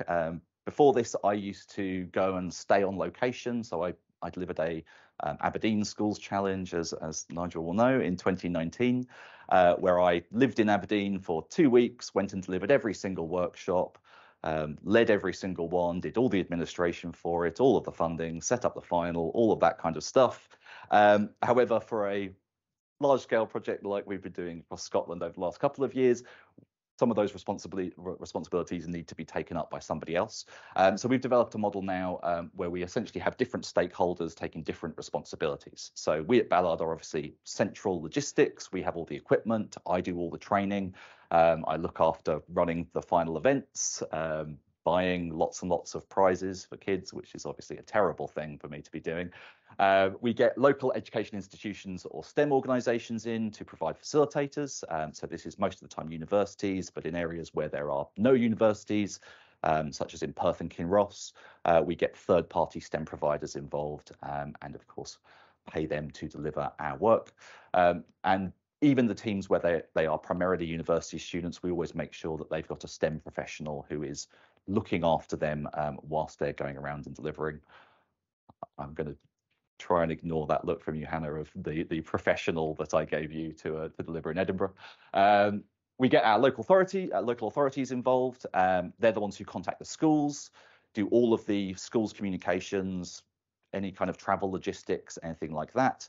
Obviously, if I was dealing with contacting several hundred schools, I might find that quite difficult in terms of my inbox on a daily basis. We ask our local authorities to provide us with a training venue, sometimes with a venue for our final events as well, free of charge. However, what they're getting from this, of course, is a final event where they can bring their city leader along and have him shaking hands and kissing babies and all that kind of stuff, as well as providing this kind of focal point for these deliveries. We also are providing all of our workshops to schools free of charge. We have never charged a school for a workshop unless it's in very, very particular circumstances. And of course, we get our local businesses involved. They're providing the financial backing. They also can contribute content to the workshop, so we adapt our presentation every time it's delivered for the specific location. And they can get their employees involved in the actual delivery, and of course some branded goodies at our final events and speakers as well to give out those prizes. I'm getting through this very quickly. Excellent. So over the years we've worked with loads of different partners and clients. So we delivered with Toyota and Anglo American at New Scientist Live and at a couple of different science festivals over the years, doing our exact hydrogen challenge, but as a drop-in activity with often thousands of participants a day. I think our current highest is about 6,000 participants in a single day, so it's quite a lot. We've also worked with Shell at the Eco Marathon and at their Make the Future Festival for a number of years. Scottish Power, of course, are sponsoring the Scottish Schools Challenge. And we did used to deliver a London Schools Hydrogen Challenge alongside the Mayor of London. However, change of government made that funding disappear. And of course, BOC, Lindy, who are really, really big in the hydrogen sector. We've done loads of projects with them over the years. So some statistics for you. So far over the years, we have delivered hands-on education face-to-face with over 125,000 young people. We don't do anything digitally. We do not do websites or videos or online lectures or anything like that. There is enough of that already on the internet. Really, we want to put this technology into the hands of young people. You know, there's no better example of this technology being safe than having young people playing with it in their classrooms. We've delivered lots of lectures, had hundreds of students get involved in our deliveries, and lots of these large-scale deliveries over the years, mainly based in the UK, but we're now starting to, as we become more integrated into the Ballard global kind of family. We are doing much more international stuff. So my order book for next year is slightly terrifying. And we have a really, really big focus on making sure that we collect feedback from all of our participants and our teachers to make sure that we are offering something that makes sense in terms of what's on the national syllabus, making sure that we are essentially covering everything around hydrogen fuel cells within that kind of 2-hour space. Cool. So the impact of this. So why do Ballard continue to do this when it is not a money-making venture? You know, they are a commercial company who are definitely sales-driven in a lot of ways. So obviously, educating young people is a nice thing to do. You know, we're informing these young people about this really exciting sector that potentially, you know, these young people are potentially going to be our future workforce. Having done this for 10 years, I'm sure there are many young people who I worked with in my first couple of years who are now entering the job market or have been in it for a number of years, who are now potentially thinking about fuel cells and hydrogen as a sector that they might want to go into. We have designed our workshops to really have a big focus on equity, diversity and inclusion. So something that I've worked very hard on with the workshops themselves is to make sure that it's something that levels the playing field in terms of academic ability. You know, there's loads of STEM competitions and STEM days out there for those real high achievers. And for a lot of those young people who don't get invited to those events, it can feel a little bit like they're not, you know, they're kind of being left out. They're maybe not smart. And often I think actually that lots of these young people learn just in a slightly different way. You know, we have this really big focus on digital skills and coding and all that kind of stuff at the moment, which is fantastic, and we absolutely should. But there are many young people out there who just can't learn that way. You put them in front of a computer screen and their brains just turn off. You know, and a lot of these young people, what they're missing now in education is that more tactile, hands-on stuff, gears, building little cars and things like that. It's a really, really good way of showing these basic kind of maths and physics principles in a way that young people can understand and then potentially take that information and kind of start to build on it over time.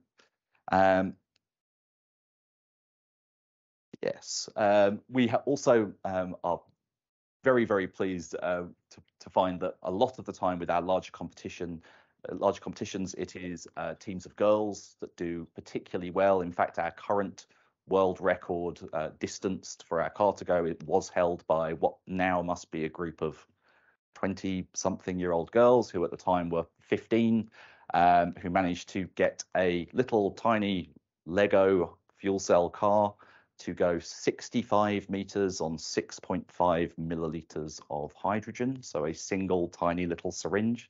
That's about double what we normally see in our workshops. Although this being said, their teacher was an ex-Johnson Matthey fuel cell engineer, so obviously she knows something about fuel cells that maybe I don't know. Obviously, this is a fantastic way of doing community engagement. So obviously, I spoke about bringing people into town halls. It's much more effective having this as something which is being highlighted in local media, having lots of young people getting excited about it, and by extension, their parents. You know, obviously, adults in general are very, very busy. Sitting them down and telling them about hydrogen and fuel cells is not really going to work in many situations. It's much more effective having these kids come home and scream at them about what they've been doing in class, and then parents maybe being a little bit concerned about what they're being told, but then finding out as they found out more about it. I think a lot of those worries are kind of alleviated by actually seeing what this is and how much fun it is for the young people involved. Obviously, we're also kind of getting really cross-sector engagement. So we're strengthening the bonds with our partners. We're connecting them with potential employees through our facilitators, through the uni students getting involved, and also getting city leaders talking to those partners as well. And this can really help to alleviate kind of I guess, community friction in a lot of ways. The general perception of hydrogen in the kind of general population is that it is a highly flammable, scary substance that should not be allowed anywhere near vehicles. And I think this is a really, really good way of kind of getting rid of those fears of the general public, and making sure that when you do put this technology into particular locations, that you're not immediately getting a really, really big pushback from the local community. When I actually first started many, many years ago, there was a refueler installed, not in central London, but a lot further into London than had been before. It was fairly near a block of flats, and as soon as the residents of that block of flats found out that it was there, they immediately petitioned to have it removed, and they were successful. It had to be removed very, very soon after it had just been set up, and that's something obviously that we want to avoid as much as possible. I've got 5 minutes left. I'm going to try and keep this fairly swift. Obviously, from the commercial side, obviously this is a revenue generating marketing activity. It doesn't generate a huge amount of revenue, but we do try and cut even at least every year. But that's really not the point of this, and my personal opinion is that if you are doing education and making money out of it, you're probably not doing it very well. Education should not be a commercial activity. It should be something that you are doing to create that future workforce, create interest in your sector. One of the factors that influences the amount of sponsorship that we get and other businesses coming to us is that this does provide that kind of community benefit outcome for these public procurements. So as I said before, lots of these publicly funded projects, they do have to have this community benefit aspect of those deliveries. And that's something that obviously we can now provide in-house as Ballard. So when we sell a fuel cell stack to somebody or sell them a bit of integration assistance, we can also do the kind of community engagement piece alongside that, doing something that the company who's employed us knows is going to be of high quality, that we actually care about what we're doing. Lots and lots of, obviously now that STEM is kind of a bit of a buzzword in the general populace, there are lots and lots of STEM organizations who have popped up who are essentially there to suck up this community benefit money from these larger organizations and deliver the minimum possible in lots of cases. So that's something that we are really, really passionate about avoiding. We don't want to be doing this just for the sake of it. We want to make sure that actually the young people are getting something out of it. They're enjoying what they're doing and learning about fuel cells, whilst also maybe being inspired to just follow a kind of engineering path in general. So obviously, why would a big company do this? So obviously, yes, this is effective marketing, and obviously I think I've been a little bit through this before. We are adding value for our customers.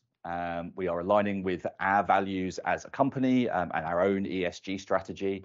For those who don't know, ESG is the new kind of term for CSR, so it's environmental social governance, which makes it sound a lot more serious than whatever corporate social responsibility looked like before. So one of our company kind of taglines is here for life, and that is something that we are really trying to do more and more with our education program. So when we set these larger competitions up, we want to keep them going year on year. I've got 2 minutes. I'll be very, very swift. Okay. And obviously it makes us look good. Our reputation is enhanced by doing this education stuff, having it in local media, getting people excited about it. And of course, yeah, largely self-funded. This one is very, very long, so I won't read any of it out. But this is really all the different kind of groups that I think the program touches and the benefits that it provides for those groups. So obviously we have the young participants taking part. We have university student participants who are often doing these workshops as part of their Freshers Week, or maybe as part of the kind of first little bit of their undergraduate course. We have adult participants, so I often deliver these at team building exercises and at networking events and things like that. Families getting involved through our expos and science festivals, and professionals through those training exercises and things like that. We have our university student facilitators, partner professional facilitators, that our councils getting involved, partners and clients, and of course just the global fuel cell industry. You know, I think actually it's really, really interesting seeing all this kind of these conversations that we're having today. But at the end of the day, what we really need to get hydrogen out there is for public perception to change, and for the general public to be pushing for this technology to be installed in their local areas. And if they continue to be terrified of this technology, then that's not going to happen very quickly. If we have, you know, if there is political will to get this stuff moving, then it will happen a lot faster. I hope, at least, and I think we all hope as well. So I think that brings me to the end. Thank you all for listening, and I'd be pleased to take any questions you might have.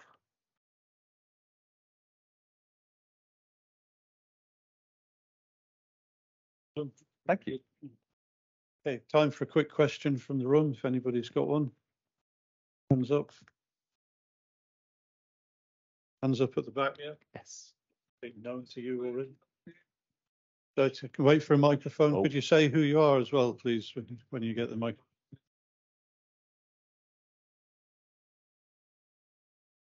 So it's Ewan Doris, SSE Thermal. Did you say you were going into the third phase of the rollout for this?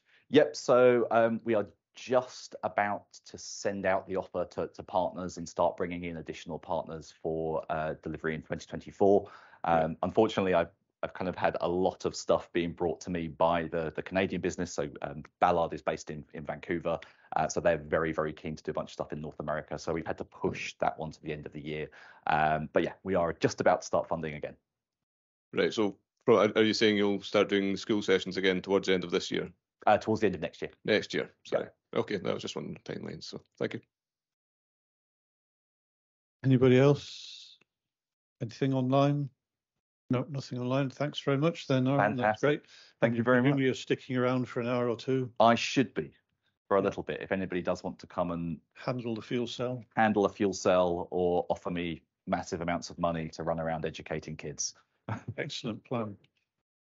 Thank you very much. Thank you. Great. So next up, we're going to go a bit more specific with Eli Graham from Scottish Gas Networks, who will be talking about public engagement. I guess it's around the H100 project in Fife. Yep. So we're coming down very specifically to being in Scotland now. So over to Eli. So half an hour.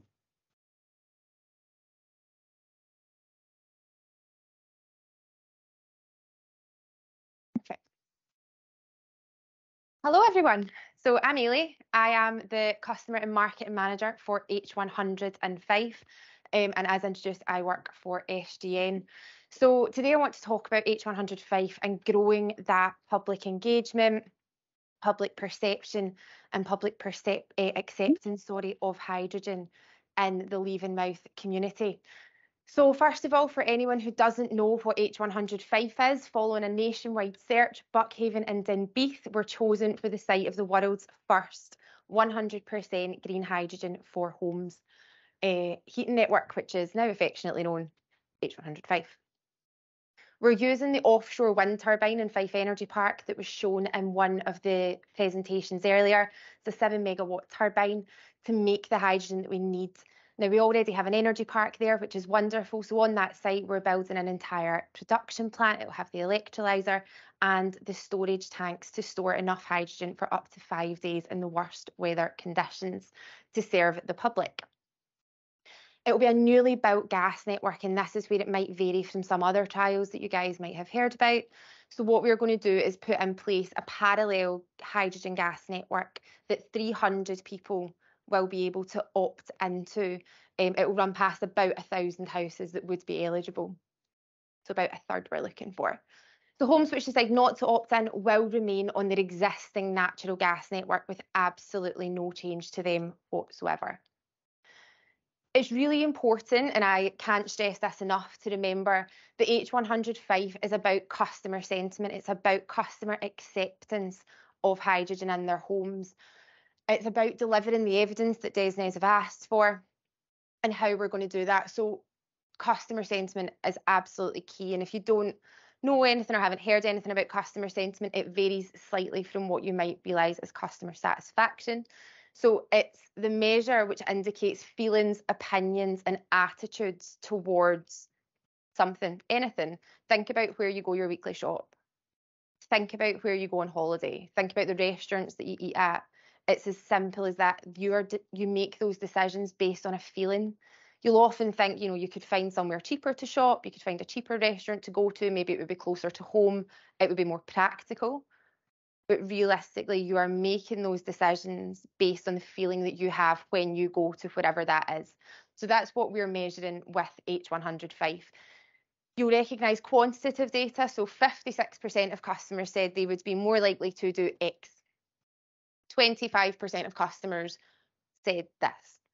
That's the measurable, but what we're really looking for here is the feeling, the descriptive, the narrative. What emotions does it bring up when you talk to them about it? And I'm sure, as you can understand with hydrogen, that can quite often be varied. So the research that we did, so we worked with partners Greener Kirkcaldy in the area initially to gather some information before we did anything at all in the network area. We wanted to understand where was public perception, what drove them, how do they feel about their current energy usage and methods of doing that, and if anything, what would they like to change? So I'm not going to read through every slide because some of them are quite wordy, but I suppose the key call outs in this is 81% of people in the Leavenmouth area rank gas as their top heating preference. 81% of people we're working with. 93% of households were interested in heating that would reduce their own household's carbon emissions. Great news. Great news. They want to do it. They like gas. We obviously did a little bit of research as well, just around about did it make any difference that they were so close to the energy park, and it didn't broadly. So that was conducted in December 2009 to March 2020, when we all know the world fell apart for a little while. So fast forward to December that year, and almost 25% of households in that area were selectively self-disconnecting from the gas network. 25% of homes were choosing to use electric heaters instead of their central heating system because that is the financial position that they were in. It's quite a scary statistic, really. So we already knew that cost was a massive driving factor in the local area, but I suppose that really brings it home. It will, or it still is to this day, the remaining determining factor in how Leavenmouth residents will use their current heating system and then their willingness to replace that heating system. So if they don't have to, generally they won't. We took that research a little bit wider and worked in conjunction with Stonehaven and did a Scotland-wide focus groups. So it came out of that familiarity, stability and security of continuing to use gas was important to them. They want to keep the connection, and changing gas is a really comfortable energy transition for people.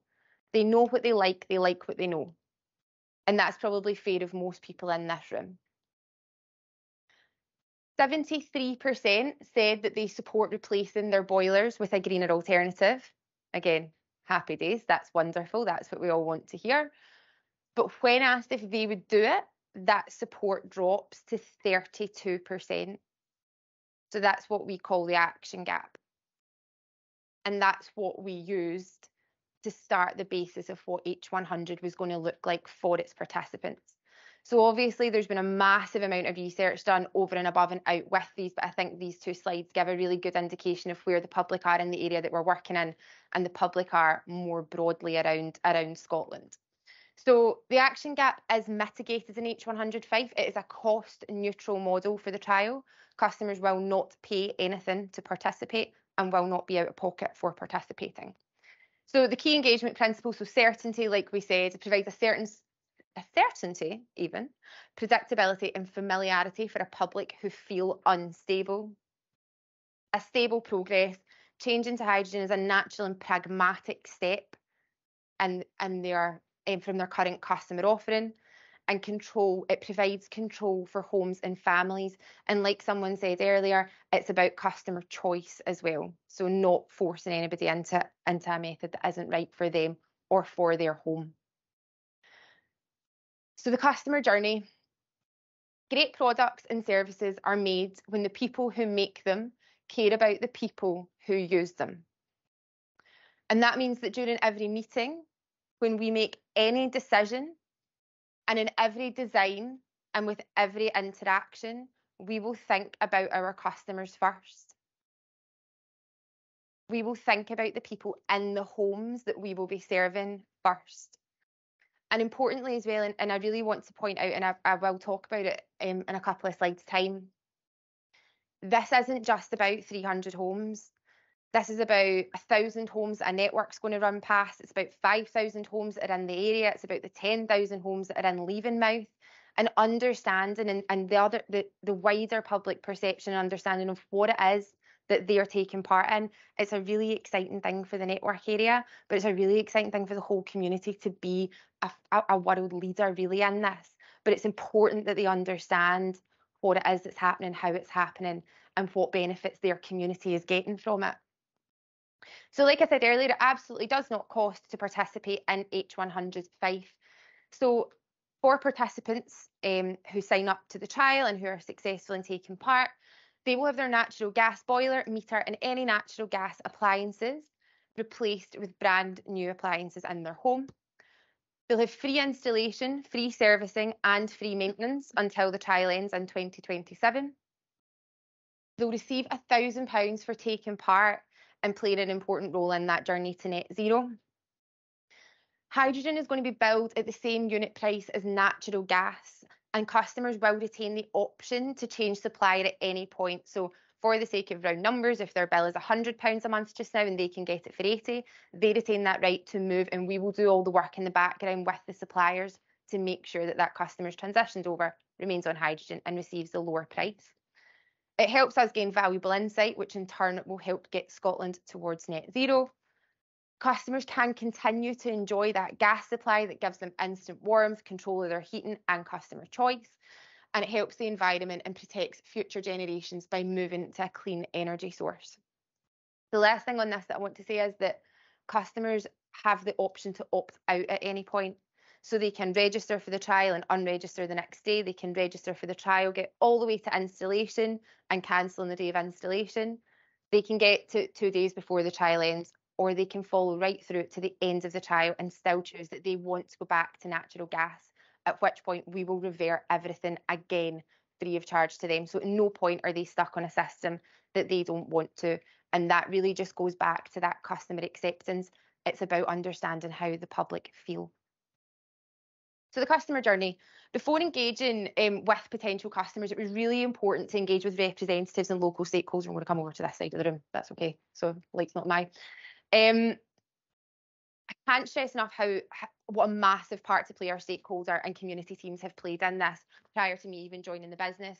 Before we spoke to any customers, we engaged with all of the movers and shakers in the local area. So your housing associations, your local authority, community groups, anybody who was anybody in the area we spoke to, and we wanted them to understand what it was that we were bringing.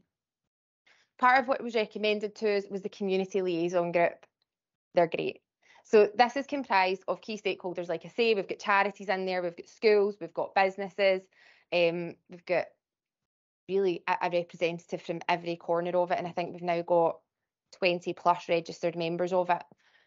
They are our sounding board, they are our litmus test, and they give us advice on everything. So everything from how do we communicate with customers, how do we tell them that we're starting this, right through to now, we run everything past them, and they are so important for us.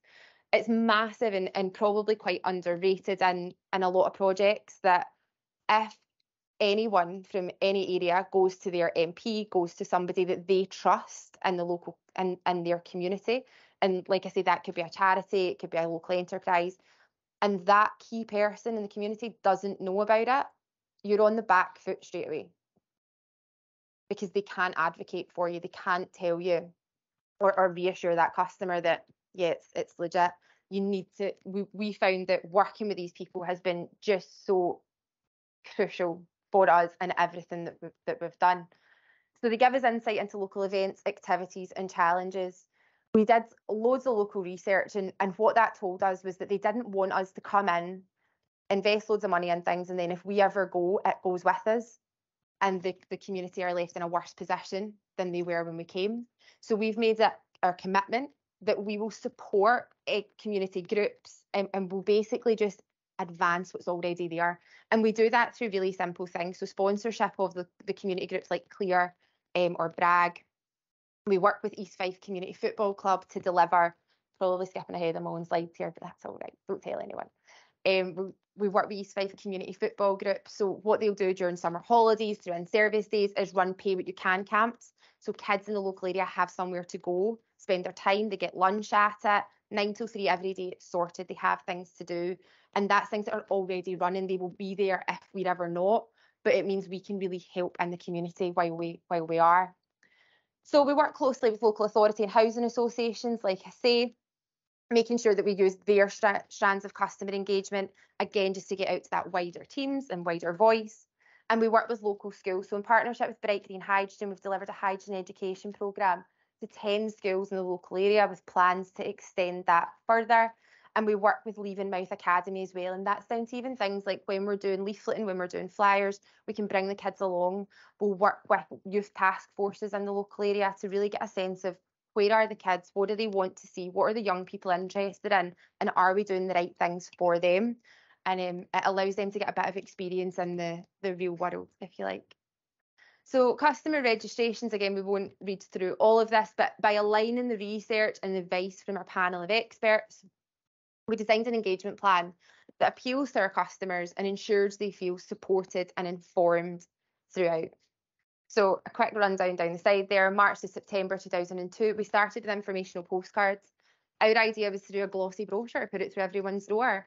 And we were told by our community liaison group, absolutely not. You have 10 seconds from them picking that up off the doormat, walking to the bin and flinging it in the bin.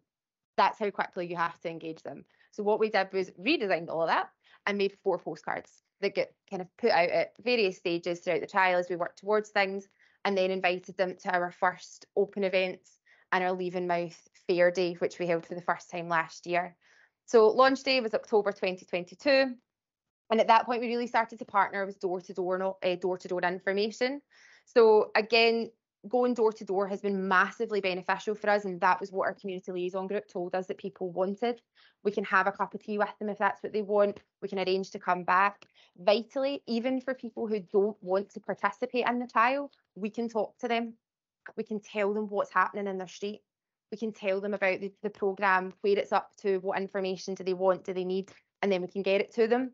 So it's not that this is a very inclusive project, not an exclusive one. Community engagement from November, we surpassed minimum requirement for registrations. So like I say, we're looking for 300 homes. We have over 300 homes now subscribed to the trial and awaiting survey.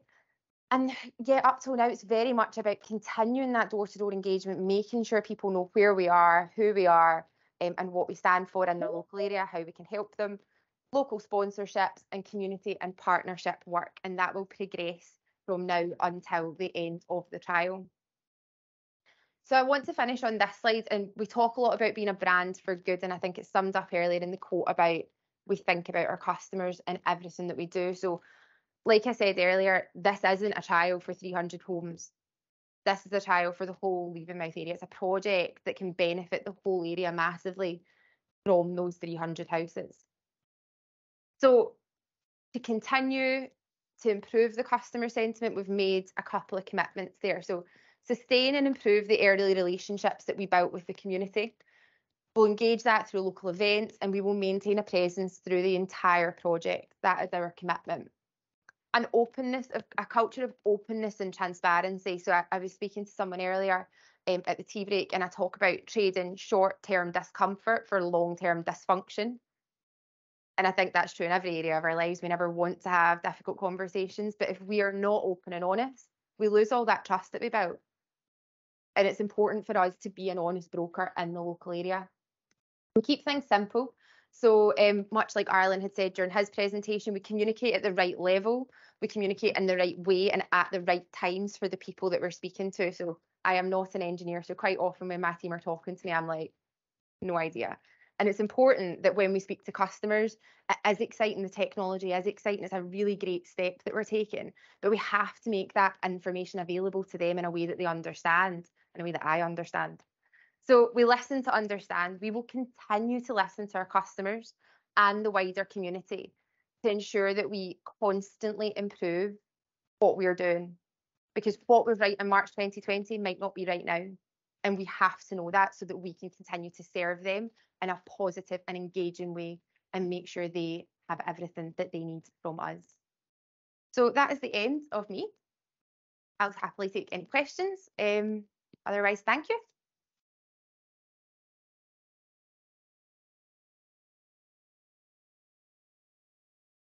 That's great, really different approach to how to do things properly. So that's terrific. Thank you. Anyway, questions from in the room or commentary? Yep, one question here. Can you say who you are as well before you ask the question, please? Yeah, Zai Jangda from Heriot University. Thank you for your talk. It was really good to see, and I wish you success in your project. Yeah. Thank you. So, I mean, obviously this is a trial, and you're saying that it has been hard to convince people to opt in, and the cost has been the main factor, and providing them the benefits has led them to sign in. So once you expand the project to 1,000 and 5,000 or 10,000, so would you still be providing all these benefits to people who sign up, or just try to see other factors that would? Yeah, so H100 is a project to prove customer acceptance. It will run until March 2027.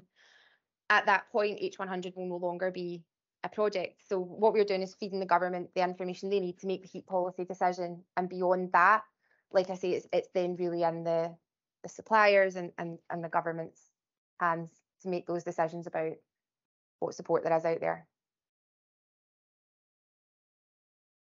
Grant. Again, say who you are, please. Thank you. Grant Wilson, University of Birmingham.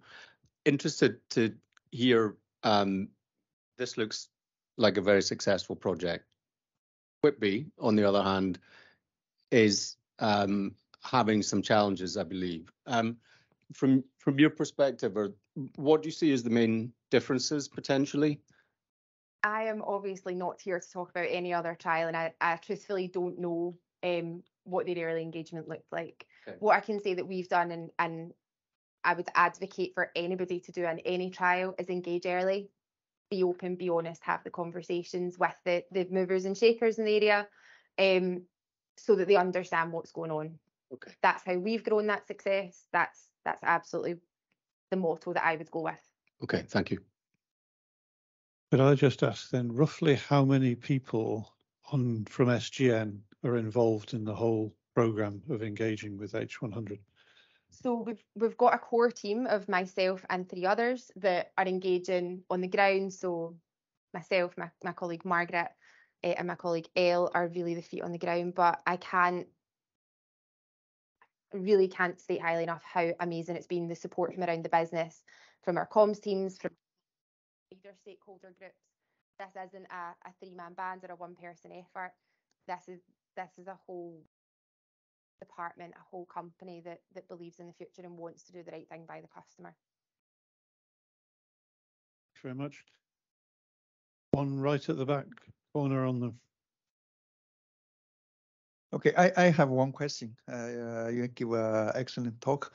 My question is, you said, I think by 2013 or 2027, I don't remember yet, and 25% of the family will disconnect with the use of the fossil fuel, natural gas in the home. And if disconnect with this kind of fossil fuel, is switch to electricity or switch to hydrogen? If switch to the hydrogen, what kind of hydrogen supply? Is from the tank or from the pipe? So do you have any idea? So I think that statistic that you're talking about is when I was talking about what the area that we're working in and how ultimately financially deprived that area is. So what the point of that statistic, I suppose, was around 25% of people felt that they couldn't afford to heat their whole home with their central heating system and were therefore choosing to heat individual rooms with electric heaters. Just to clarify. That's great. I think I'm going to, all right, take Ian if it's quick. Say who. So Ian Molnar, University of Edinburgh. So have you, I guess, following up on Graham's question a little, have you dug into a little bit of what's caused some people to have a positive versus negative sentiment? Like, you know, looked at like the demographics of the happies versus the sads, or? Yeah, so obviously the whole trial, we're in the very, very early stages of the trial, so we haven't installed anything yet.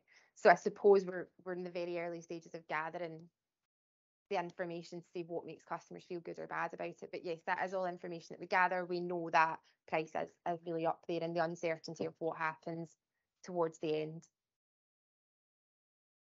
Okay, off the hook. Thanks very much. Thank you. Thanks, everyone. Survived very well. That's.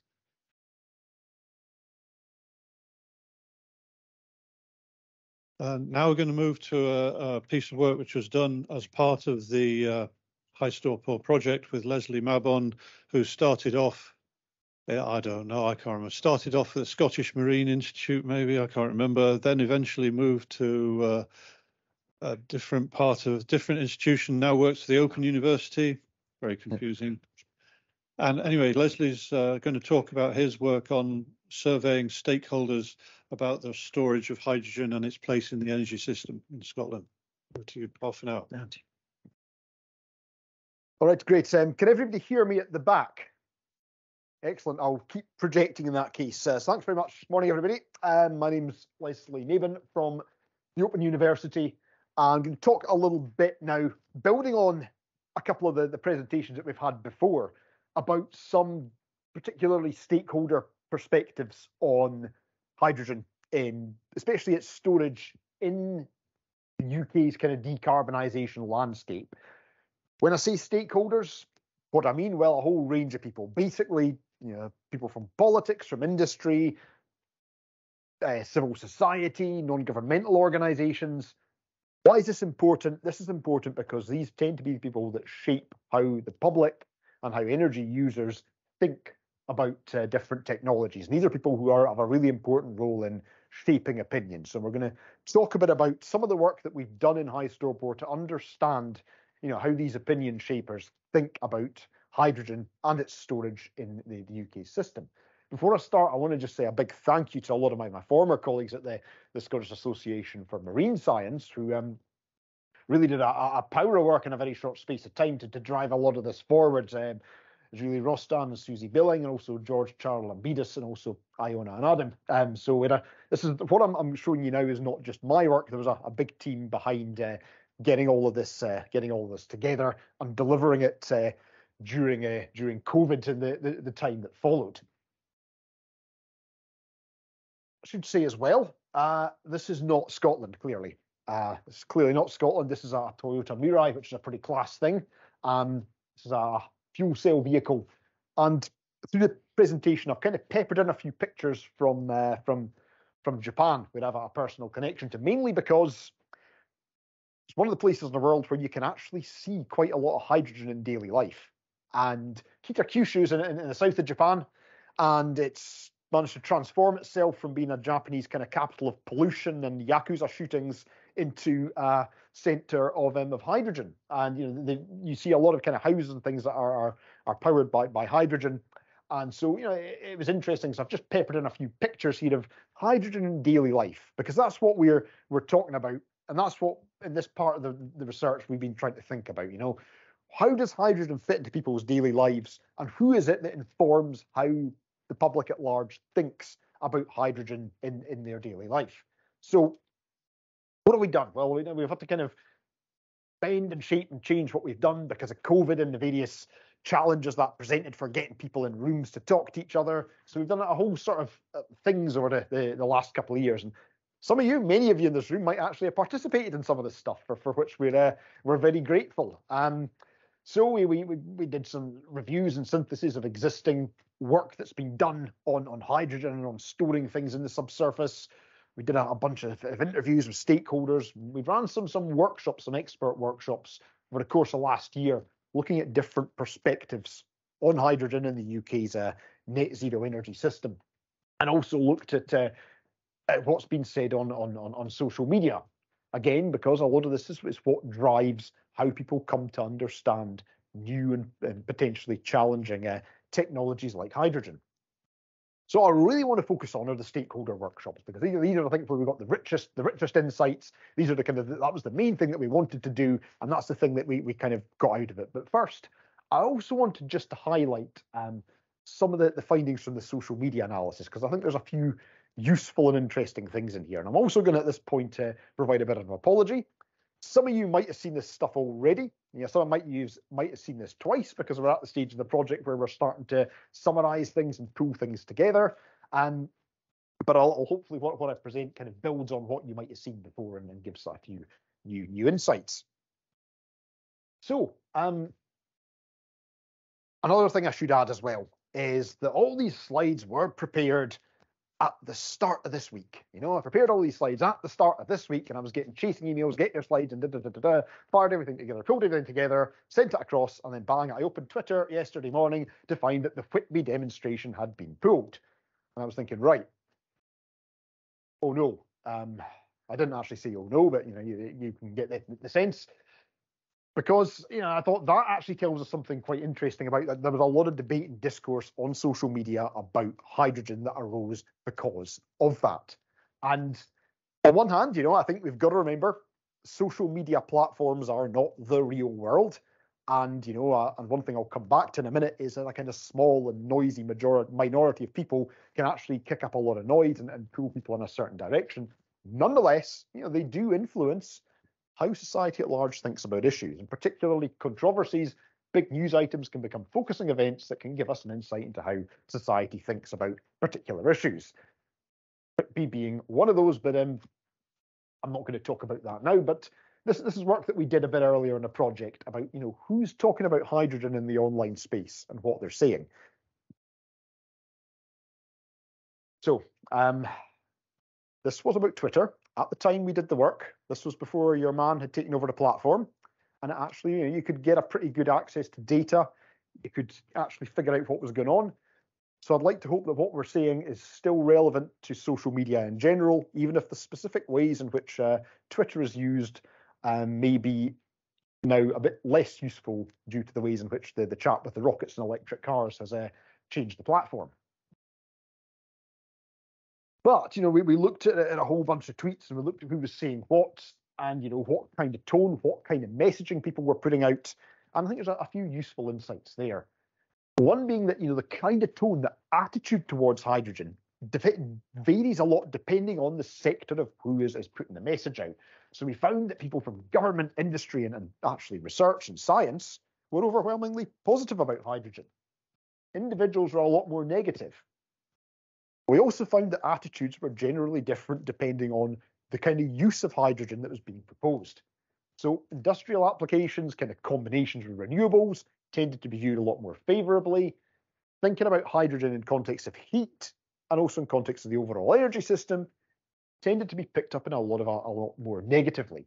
And a lot of the negative argumentation, when you drill down into what exactly people were saying, was about safety, environmental impacts, and also association with the fossil fuel industry.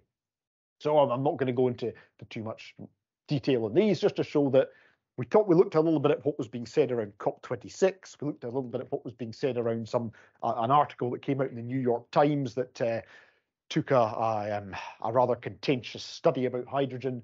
And you find that different events have different people talking about them. So for COP, we found there was a lot more engagement from government, industry actors, particularly a lot of kind of positive arguments around actually getting stuff done. When we looked at the story that was in the New York Times, it looked at some study that had kind of said hydrogen was actually going to emit more CO2 or whatever, or more methane than it was going to reduce. We found a lot of the more people that engaged with that were members of the public. And again, a lot of the negative sentiment there came from environmental impacts and safety, and also associations with the extractive industry. So again, a lot of that I think has to do with who it is that's putting the message out, who's telling the story, what's being picked up. Just a couple of word clouds there of what we found. But why does that matter? Why is that important in terms of storage? Well, across everything that we looked at, there was virtually nothing in there on storage of hydrogen, whether geological or otherwise. So when we think about HyStorPor, when you think about geological storage and where this hydrogen is being stored, there's a need there potentially for industry and governments to actually communicate more about how this hydrogen is being stored. Also as well about illustrating how geological storage is going to enable hydrogen applications across the whole system. And lastly, and again, this is something that we've seen with the discourse and debates about Whitby that came out in a couple of days.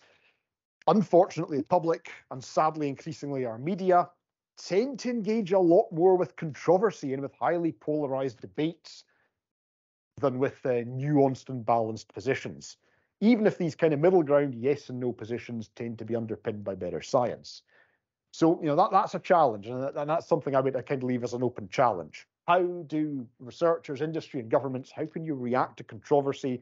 How can you kind of get some of these more nuanced and balanced messages out in an environment that often favors extreme polarized positions, and very angry debates?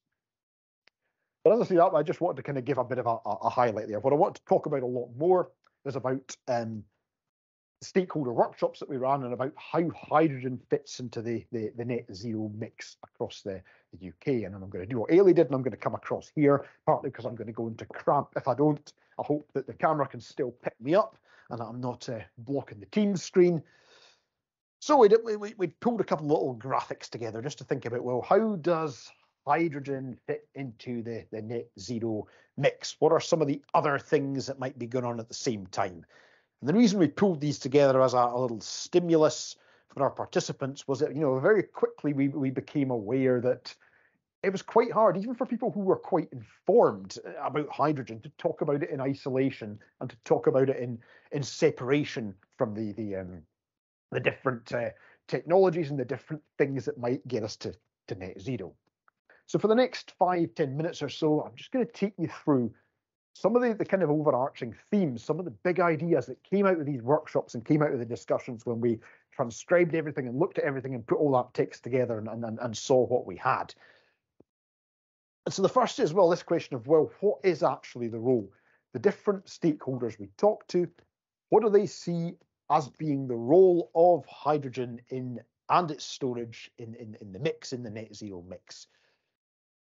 Again, it kind of reflects what we'd seen in the social media data. We generally saw a preference for hydrogen for industry and for transport rather than for domestic, and a perception that the readiness was closer for industry than for aviation, and it was even further away for home usage. And the concern there came a lot about cost compared to electrification, especially for some of the investment and scaling up.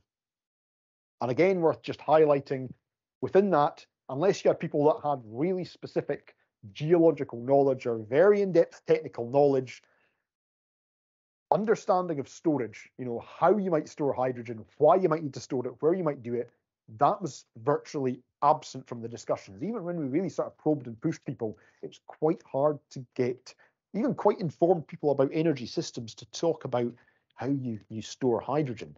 So I just pulled out a couple of quotes from these groups just to show you the kind of things that people were saying. Part of it there, interestingly, somebody up the top there had said, they acknowledge and appreciate hydrogen has a role, as a niche in actually getting us to 1.5. That, like we said earlier, you can't necessarily electrify everything. It's got a role in there. Somebody else in the yellow box was talking about clusters.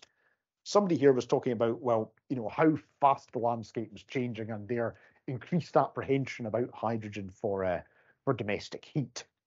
So, this idea, there were different views on where hydrogen sat in the overall picture, and a lot of that preference among the people, the people from government, from research, from industry who are going to be talking with the public, they saw the main value being in the industrial applications. We also thought that, and again, we've seen this in some of the previous talks as well, that things happen over time. See, the world is not static. Society is not static. Things change. And, as we talk to people, the idea of what happens and when came across quite a lot as well. And again, this idea that, it's not an either or, it's not electrification or hydrogen. A lot of people we talk with, acknowledge that and understood that quite well, that there's a role and a place for both, and that you're going to need different things at different times to keep us under 1.5 degrees. And there's this emphasis on readiness, what hydrogen applications are ready now, what's going to be ready in 10 years, what is it that we should be prioritizing, what's going to be needed and when. And I think we did see coming up quite a lot, and it's maybe a false dichotomy, but it is nonetheless something that was mentioned to us a lot, is this reduced hope and expectation for hydrogen due to perception that other things like wind and solar already work and are already being deployed. Whether that's grounded in technical and scientific reality or not, it's a different matter, but even quite informed stakeholders, they see big offshore wind farms, they see solar fields, they see stuff happening in quite a visible and tangible way, and that drives people's sort of apprehensions. Okay, well, what is the role for hydrogen? What is that role going to be? When is it going to happen? Again, just to pull out a few of the quotes that sort of give some color to that. And somebody up there in the yellow at the top saying, look, okay, industry is great, we know how to do that. Doing that for domestic heating, even if we want to, is a different beast. It's going to take a lot more time, and it can't be done abruptly. And again, there's concerns about the realities, about the timescales, the feasibility, about how long it takes to actually do some of this stuff in practice compared to the timeframes over which we need to see responses. So there's also, again, a lot about synergies and trade-offs. And that becomes important, I think, when we think about things like a just transition. So we think about, well, how do we decarbonize places, industries that are really important for people's livelihoods? And this came up as well. So I've said hydrogen for gas, that's a typo. It should be hydrogen for heat. Again, what we kept getting coming back to us was this is a bad idea due to changes to appliances and insurance and all the rest. Industrial clusters, and that came up as well. The seen as being useful messaging. Can you build hydrogen into helping to decarbonize clusters, groups of industry? Can you look for synergies with carbon capture? Can you do all of these things in a way that's going to help to decarbonize regions, places that have got a lot of high emitting industry that provide a lot of jobs at the moment? Can you help to use these things in a connected way to actually do that decarbonization in a way that protects jobs and protects local economies? So again, these are kind of quite extensive quotes. Now, I don't want to go into depth, but just picking out some of the things that come out there, that you do have people who knew a bit more about oil and gas who'd said, well, we've got some of that know-how already. There are things that we know how to do, and we need to get the messaging out there that we know how to do this stuff. We've got some of the infrastructure already. Others, a lot more skeptical about the feasibility and viability of that. So again, we saw a breadth of positions in there. Perhaps the kind of last piece in there, the sort of last bit of that is, as I say, hydrogen doesn't happen on its own. Hydrogen as a part of net zero doesn't happen in isolation from people. And just like we saw in Ailey's talk, the world has changed from 2020. It's different. Things are different now. Things will be different. And people's behaviours, people's practices are changing as well. And this is something we got told quite a lot as well. That it's not just about changing technologies, but there are also potentially changes in people's behaviours that are going to be needed. There are changes that are going to happen as a kind of matter of course as we go through the decarbonisation journey. And so there's this demand side and behavioural aspect, which is as important as the supply side, and how you fit hydrogen and its storage into a world where we have people who are also consuming less as a priority. But also noting too that even among the public as a big group, so the public, we sometimes still in the social sciences tend to think of the public as this big kind of blob, whereas actually, you've got a lot of difference in there. You've got people who've got very different levels of knowledge, different levels of education, different kind of levels of awareness, understanding, and indeed different levels of willingness to engage with different perspectives. So, the different types of people will have different types of understanding about how they might see hydrogen as fitting into their lives. And this question came up, and I mentioned it a little bit before about, is this creating jobs? Is this creating skills? It's something I would love to look at in more depth. It's out of the scope for what we wanted to do for HyStorPor, but it's important again. You know, if you actually want to build hydrogen into our daily lives, doesn't matter if that's industry, transportation, heating, you need people who can do that. You know, you need technicians, you need people who are skilled. We got asked this a lot, you know, what's the jobs opportunity going to be? Where are these jobs going to be located? How are you going to train people up? Can you make sure that these are good, high-value local jobs and not just things that are being outsourced to other parts of the world? And particularly when we talk to people who worked a lot with wind in Scotland, that was one of the big frustrations that's been seen with offshore wind, with a lot of the manufacturing and things, is that a lot of that work isn't always seen as coming to local communities, especially in more rural places like where I live. So that came up a lot as well. How do you do this in a way where you create jobs?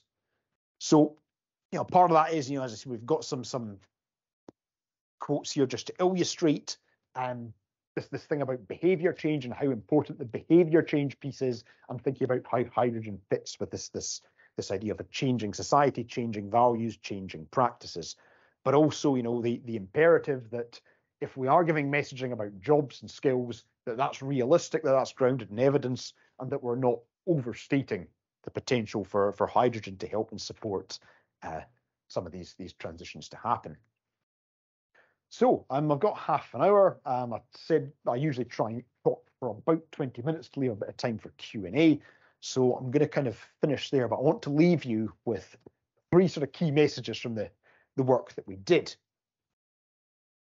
And the first kind of goes back to the start. You know, said, well, you know, what do the kind of stakeholders who are going to shape public opinion, what do they think about hydrogen? I think the first thing to say is there is support for hydrogen in the net zero energy mix. You know, you might not think that if you go and look at some of the loudest voices on social media, but across the kind of energy space and the expertise and those who shape public opinion, there is a good understanding and a good recognition that hydrogen has got a really important role in getting us to 1.5 degrees. But the rationale for where and when and why it's being used needs to be clearly articulated, and that, you know, that then has to kind of come across to the public as well. And as I was just saying, you know, there's just questions about the time frame. So when are we doing hydrogen? When are we doing different applications? When are we doing different types of things? Why are we doing them? And how does that relate not just to the kind of energy systems that we have, but also how does that relate to the kind of society we have? What kind of society are we going to have in 5-10 years? How is hydrogen going to fit into that? And then the last point as well, it's one that's worth coming back to, given that this is HyStorPor and there's the store bit in the middle there, it is really challenging to still have these discussions about storage, you know, and let alone geological storage, any kind of storage. When we started this work, you know, way back when, you know, we were kind of thinking, oh, the thing everybody's going to be really concerned about is about safety and storage and you know, the kind of imagery that can come up. But what we found to an extent was almost the reverse. It was actually quite difficult in any sort of way to have any kind of discussions about storage, let alone geological storage. But putting it in that bigger picture, in that context of how hydrogen fits into the energy system and society is critical. So I'm simply going to stop there. I think that leaves a bit of time. So I'm very happy to take any questions you have. And thanks for your attention. And also thank you to Stuart for putting the public perception session before lunch. Many of you who know me from CCS days will be used to me doing presentations super fast while everybody's sprinting for their train. So thank you very much, Stuart, and thank you all of you.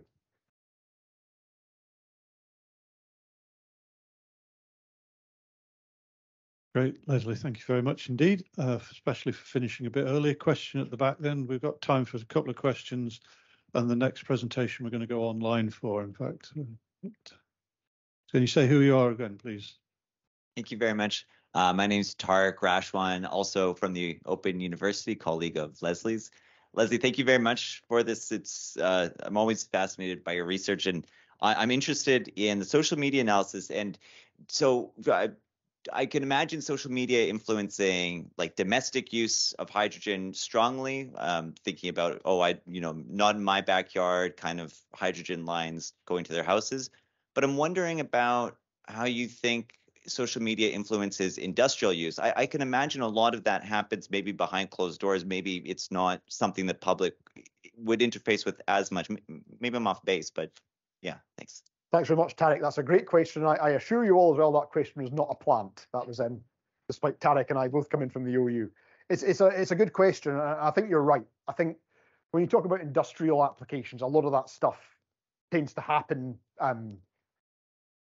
in places where there is maybe already existing industrial activity. And again, kind of just going off base a bit and talking about some of our experience with carbon capture, tends to be with residents who are nearby. It's just another bit of kit in an industrial site. It's just another thing happening in a site that's maybe kind of something they're already familiar with, and that's maybe something that an operator who's already a good and trusted employer is doing. So I think in that sense, at a local level, it doesn't necessarily have much of an impact. Where I think for industrial applications, some of the social media stuff is significant is when we think at a kind of national level. And particularly when we see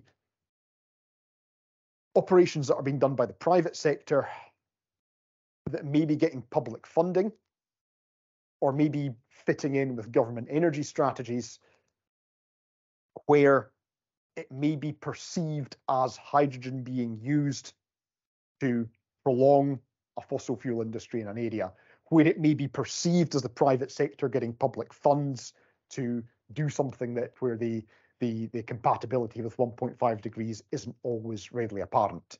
Obviously, I'm not saying that's the reality. I'm just saying that sometimes can be the perception. How that then influences what happens is when politicians see stuff like that, when they see that discourse, that way of talking, that can then be seen as how the electorate might vote. That can sway how people think about how things are reported in the press and how voters might vote. So at the local level, I don't see that kind of discourse as influencing what goes on. At the national level, I think it feeds into the picture of, in whose interest different applications are happening. Okay, yep.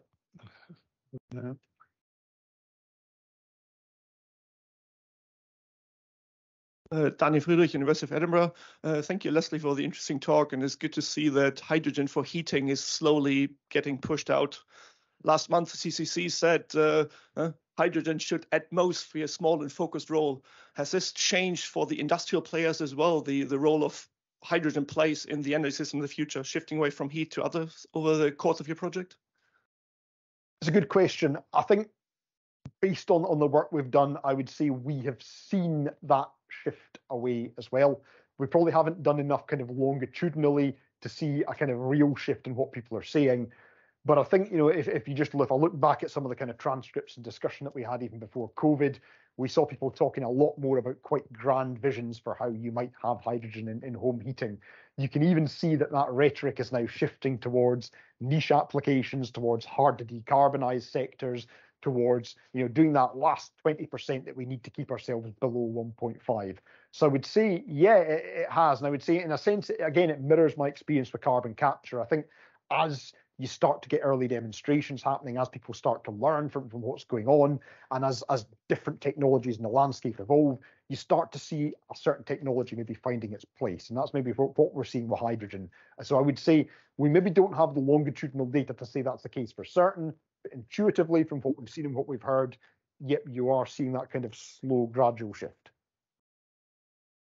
Okay, that's good. Thanks very much. Whether it's good or bad, I guess, depends on who you are in the audience.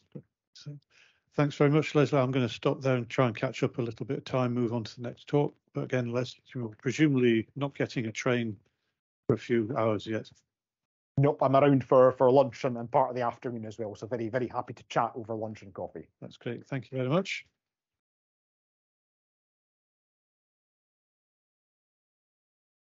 Okay, thanks to the wonders of electricity. Now, then we're going to go online for the next presentation from Joel Gordon from Cranfield University, who's also going to talk about public perception of risk and benefit from using a different technique from multi-group analysis. So, Joel, hopefully you're online and available. Joel, you have microphone and video access, so you should be able to switch on your camera. Okay, wonderful. Yeah, I'm in. Can you hear me fine? Yes. Wonderful. Okay, so I understand we're trying to wrap up before lunch, so I'll head straight in. Thanks everyone for the invitation to join today. As you hear, my name's Joel and I'm at Cranfield University, and I'm a couple months from wrapping up the PhD project, which is specifically on the topic that's now pretty much in the media and kind of more controversial than it was when I started, around hydrogen for homes. I do want to flag very much at the outset that the way we've approached our modeling and other aspects of the research is that these findings are pretty strongly transferable. So at one point we were factoring up, should we compare directly to heat pumps, for example, in our survey? And at the other side, we tried to look at blue and green hydrogen, as you'll see today, and also perceptions of the UK's hydrogen strategy. So even though our focus is on the homes or domestic side, there's quite a broad, approach, if you will. That's great. So we can go to the first slide, and there we go. So it's just a very quick or brief overview. As I said, I'll be looking at acceptance in the domestic context. I'll give a brief overview of the research design, and then also include one slide on my kind of conceptual framework, which underpins, the modeling and most of our results. And we'll have a look at descriptive outputs from the study, and then the actual model itself and the visualizations. And I've included kind of a little focus on safety perceptions, given today's topic. So next slide, please. That's great. So this is just one slide. There's a bonus at the end for anyone who wants to see a bit more breakdown. So we ran this online survey between October and December last year, and we ended up with a final sample size of 1,845 responses. And this was actually developed off previous work, which took place between February and April of 2022, which was about 10 online focus groups. And a couple of those studies are just coming out as we speak. So again, for further interest, one of them is on blue and green hydrogen production or perceptions. So it's a pretty interesting one. And we set up things very deliberately here, based on that previous work, that we targeted subgroups. So we had a very technology and environmentally engaged group. And then one notch down, we had a moderately technology and environmentally engaged group. So we could get that comparison in. And we had a fuel stress group, which didn't have, or less than moderate levels of engagement in technology and environment. And then finally, we controlled for all of this with a baseline group, which just had none of those previous categories or parameters, all excluded. And the baseline group was actually the biggest one. It's just short of 700 responses, because we deliberately wanted to have more data on kind of the generic consumer, if you will. And that gives us the overall breakdown we see in this slide. There's one other thing I'd like to mention before we move on. This survey is pretty much broadly nationally representative. We couldn't quite get everything we wanted, but we did achieve national representativeness in terms of location, also in terms of gender, and then with age it was quite close. We had actually slight overrepresentation of older participants, I think it was. And then there's a couple of very critical filters that should be kept in mind before we go to the results. Basically, all respondents were users of gas heating and gas cooking deliberately on our side. Trying to there target people that are going to be most directly influenced or impacted potentially by this transition if it does go forward in certain parts of the country. And also they had to have at least moderate levels of involvement in financial decision making about the purchase of boilers and hobs. And they also had to attribute an at least moderate level of importance to actually choosing these technologies. So again, trying to zoom in on engagement on that aspect. And then finally, we only had, let's say, property owners outright or mortgage owners. So we didn't include the rental sector in this particular survey. However, we did have those groups in our earlier work on the focus groups. That's great. So we can go to the next slide. Perfect. So I think this one is animated, so you can click through an animation. Sorry, yeah, I think this was the previous one I sent in. There's one more if you go. Wonderful. I'll just keep an eye on the animation. So this is showing actually, let's say, a full version of the model. And today I'll just present on those 3 ones you see with the ticks by them, which kind of covers our focus there on benefits and costs and risks. So I think in terms of production perceptions, we have blue and green hydrogen going off the twin track approach.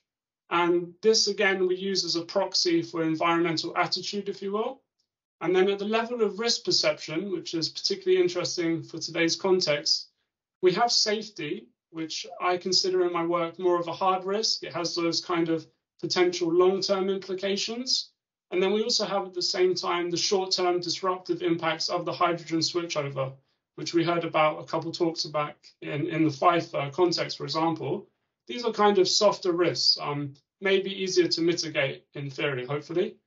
And then finally, at the level of costs and benefits, we look specifically at perceived costs in the broader socioeconomic sense. And then we juxtapose this to community benefits, which of course has been very much at the forefront of today's discussion already. And I'll go through each of these in the next slide, and we'll get a sense of how these were actually measured in our survey. So next one's good to go, thanks.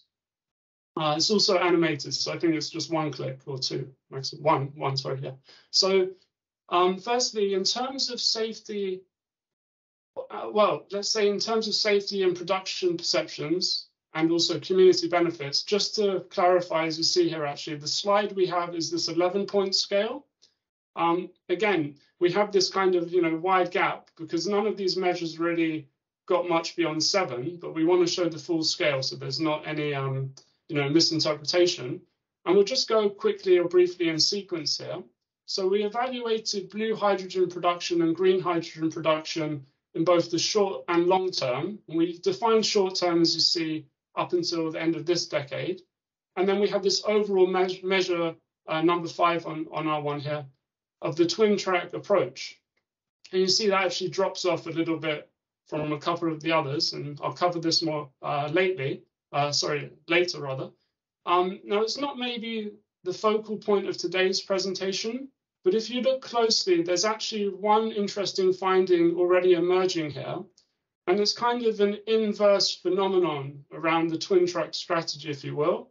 So whether this is being implemented rather in the UK or it goes somewhere else like Germany, we hear this discussed as being, the blue side being an enabler of green hydrogen or a stepping stone.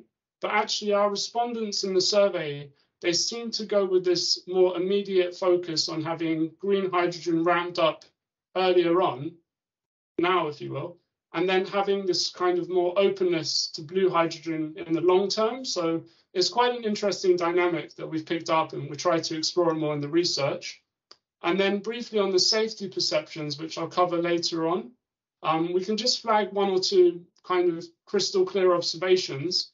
We don't really see much difference going on in these measures. So what does it boil down to? Is people are seeing the hydrogen home appliances or the pipelines or underground storage, which we just heard about a lot from Leslie, quite similarly. They're not showing much difference. And then this is reflected in the overall measure of safety at the end there, SP5.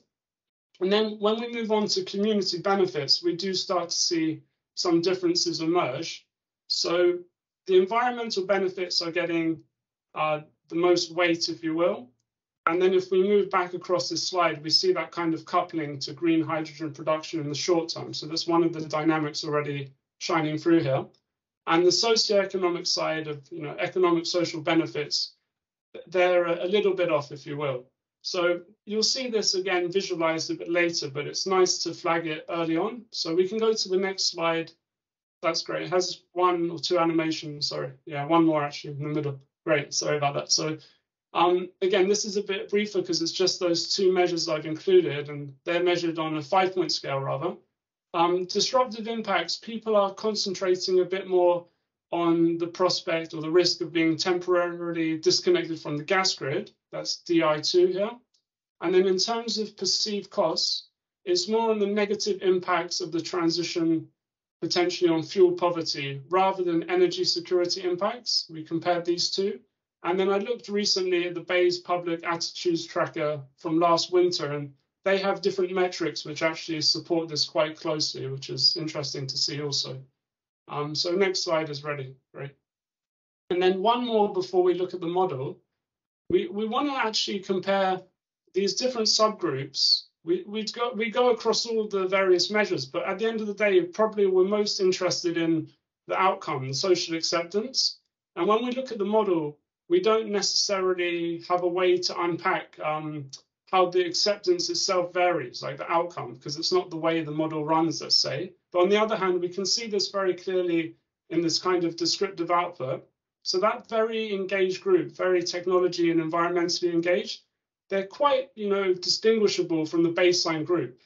And we see that, with this example of individual acceptance being about 7.6 compared to 5.8 in the baseline group.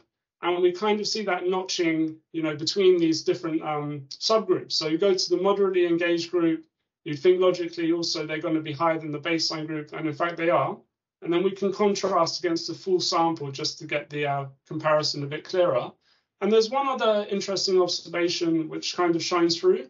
There's not much difference here between socio-political acceptance. I'm sorry, there's one more animation if you click on, you can just see that at the bottom. Socio-political acceptance is basically, do they support domestic hydrogen in the UK's energy future, which we've been touching on already, and then looking more at the community level and then individual acceptance. So these three are really pretty closely correlated.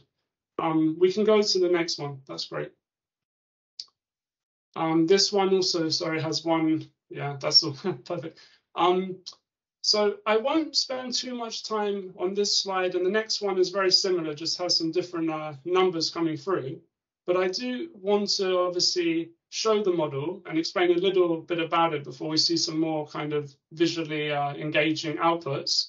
So this kind of condensed model, as you see here, the title, this is coming from partial least square structural equation modeling, or PLSM, much easier for short.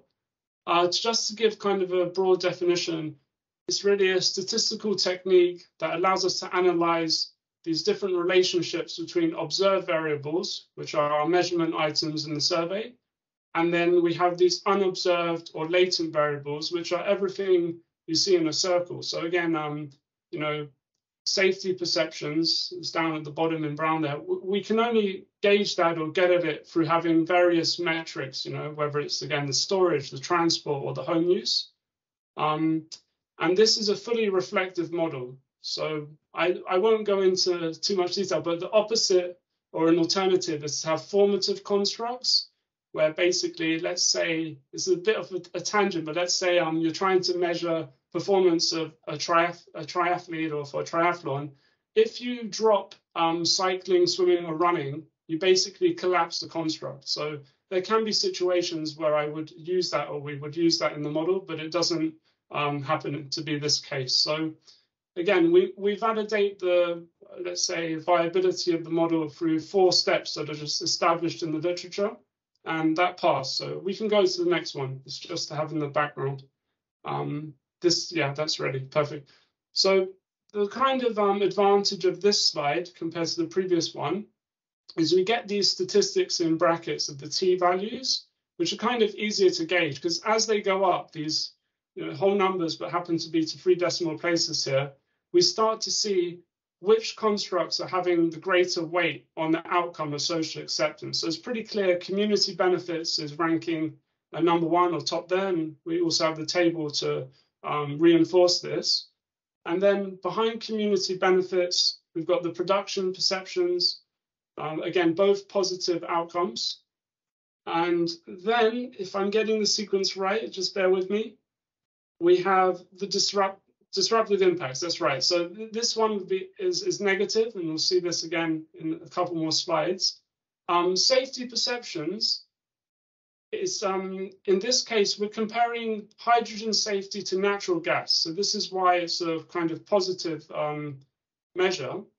And basically, you would have maybe noticed when I ran through the bar charts previously, people were kind of slightly more confident in hydrogen, but it was very marginal. They were between a 5 and a 6 on that scale of 10 or 11. So That's basically how we see this model carried through. And what's really important to highlight, just looking over on my screen on this side, the actual kind of predictive capability of the model, or in sample we call it, is close to 60%, which is moderately strong for a social science study. And this is, as far as I know, kind of the first model on domestic hydrogen acceptance of this kind. There's some on, let's say, the acceptance for hydrogen fuel cell vehicles, which helped us kind of inform and build a bit of this. When I run the kind of extended or full model, which had those 10 constructs on an earlier slide, we boost up to closer to 70%. So this one's a bit, more manageable for today's purposes or illustrations, but we would see a jump in acceptance being explained. And there's another component to this I just mentioned briefly. We also test the out of sample predictive power of the model. So how well would this model run on other data sets, in theory? And again, we pass what is the comparisons known as like the benchmark models. We outperform that. So it's a pretty reliable model and it's performing well and it's explaining quite a good proportion of acceptance. So that's why, if it was dropping to 40, we'd still report this and say there's a lot more to build into it and report, but it's helpful to have a model that's performing quite well, for the purposes of the publications and so on. So that's great. We can roll on to the next one. Right, so this is actually what I really wanted to get to, because showing the two models is nice, but it's not so visually accessible, let's say. Even for myself, I was quite new to this PLSM approach, and it's not always so easy to see these various constructs and the circles and the arrows. But on the other hand, this one is showing quite clearly how these dynamics of acceptance are playing out. So basically, I'll try and break this down briefly. We have on the different axes, we have importance, which you heard about as the total effect. So in the case of community benefits, that was about 0.38. It was the largest. And then we have the performance, which is how well are these constructs actually measured in our survey, and how well do they kind of, play out overall when compared to, comparatively assessed, if you will. And I tried to show this here by having these two dummies of acceptance factor X and Y, which are plotted in line with community benefits. And the rationale here is acceptance factor X is performing, you see it considerably better. It's around, I think, 85 where I plotted it, whereas Y is dropping down to about 35, and it's kind of just below or similar to disruptive impacts on the other side, on the negative scale. And then, of course, community benefits is sandwiched somewhere in between. It's about 65. Now, what this kind of translates to, if we drill down, if we have the resources and the strategic efforts in mind for supporting hydrogen acceptance, we should actually allocate these to acceptance factor Y, because this one is still having the same or, this large effect, but it's performing very much kind of suboptimally or poorly. And then on the other hand, acceptance factor X, there's not really so much scope for improvement. So it would not be necessarily a waste of resources, but it wouldn't be a good use of them to kind of target acceptance factor X, whatever that happened to be in our example. And we actually saw this pattern translate very directly when we mapped out each of these subgroups on their own kind of analysis of this type, this IMPA.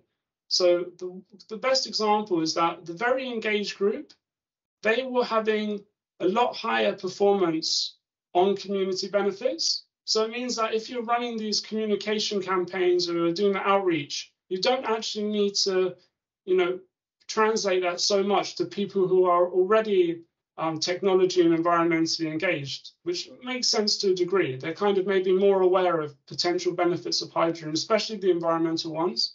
Whereas by contrast, the baseline group are not having a very high performance on that metric. So we definitely want to target that alongside other things like production perceptions. We can go to the next one, which is just the repeat, but I removed the negative scale just to give a more accessible and easier summary, and kind of sum this up in 2 or 3 statements. I think ultimately, and you heard this just now, the advice would be to really promote or prioritize better communication of community benefits, as well as the hydrogen production pathways. And this might help support social acceptance. And then on the other side, comparatively, we maybe want to look at those potential disruptive impacts rather than safety perceptions and perceived costs. And in that way, we also kind of touch on negative factors, because we can't just be full-on promoting. We have to mitigate for risks and other things. You know, energy vulnerabilities during the hydrogen switchover is a big one that flagged up in our survey, and potential energy injustice too, and trust. So we can go to the next one. That's great. Yeah, so this has one animation. So this is the final one of this kind of my presentation, the so-called importance performance map analysis. And it's really visualizing what we saw early on. We have the environmental benefits sitting kind of out there as the most important factor or sub-factor. It's closely followed by those socioeconomic benefits. So it's not to say that we can just focus on one and forget about, as we've heard today, the jobs. The economy is critical, it's very important. And of course, these are highly correlated, as we heard. It's a reflective model. So there's interactions between these three. If we promote environmental benefits, we're linking it to the net zero strategy and so on and so forth. So these are all intertwined. Safety is very interesting because it's just such a strong cluster. It's like almost I can't separate them. It's so extreme. It's such a strong cluster, suggesting again these safety perceptions are very much homogeneous. And then in production perceptions, we get that variation we heard about, and we'll talk about that a little bit more before we wrap up. So that's the last one on the IMPA. It's just useful to break down those constructs to the indicator level and then zoom in a bit more. We can go to the next one. Perfect. So yeah, in terms of this one, I've got at the end of the presentation as a bonus, each of these submodels actually available for someone interested to see how these numbers mapped on. But really the main takeaway, and I was slightly surprised, as doing the research and finding this, there were no actual statistically significant differences between these subgroups in terms of the constructs themselves. So people are seeing community benefits very similarly, positively. If, in this case, it'd be strange if it wasn't positive, but they're not seeing much divergence or difference in the level of that assessment.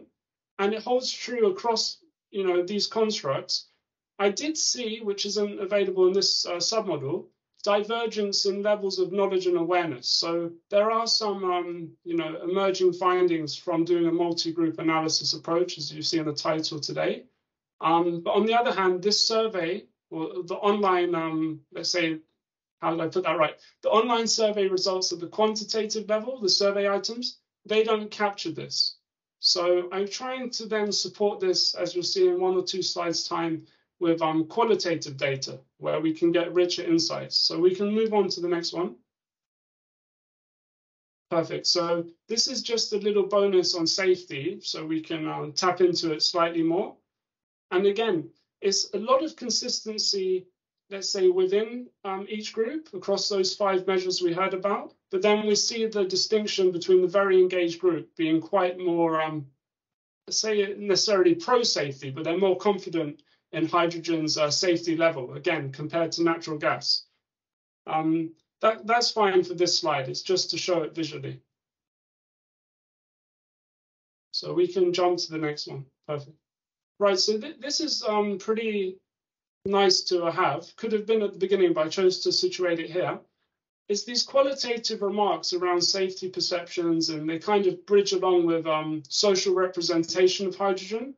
And people are actually sometimes even comparing hydrogen to nuclear power, which is quite interesting to factor in. People who are a bit more technically aware are touching on things like embrittlement and gas leaks and so on. Again, quite interesting. But by and large, it's mostly generic responses about explosiveness, flammability, and danger. And we can see that on the next slide. Right, so again, we didn't have a huge volume of responses on negative safety perceptions. It's only 42. But when we tried to break this down a little bit more, we saw a few people, again, touching on hydrogen being odorless and colorless. they mainly talked about it in terms of danger. But I think if we were able to access, a larger pool of results, it'd be very interesting to see if this kind of stays quite consistent across the sample, across the population. Or again, if we are maybe engaging with different stakeholders or technically engaged people, would they be maybe raising these issues around embrittlement or the characteristics of hydrogen a bit more higher? So that's the only actual visual output I have on safety, because again, it wasn't a major one in my findings from the qualitative responses we had at the end of the survey. So we can go on to the next one. Right, so again, the qualitative responses, just to clarify, because I think I'm skipping in the lunch break coming up.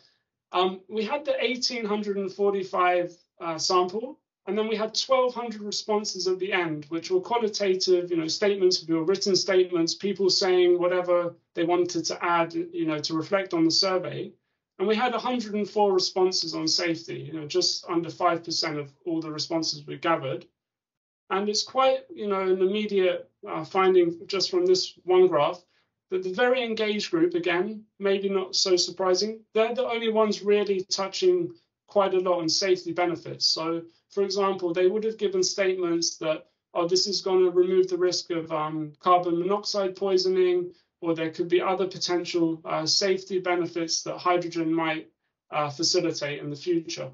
And that's actually a statistically significant finding, but the sample is quite small. So again, it's tentative. I wouldn't really pin myself down too much to this finding on the sample size, but it might be indicative of future trends, if you will. We can go to the next one.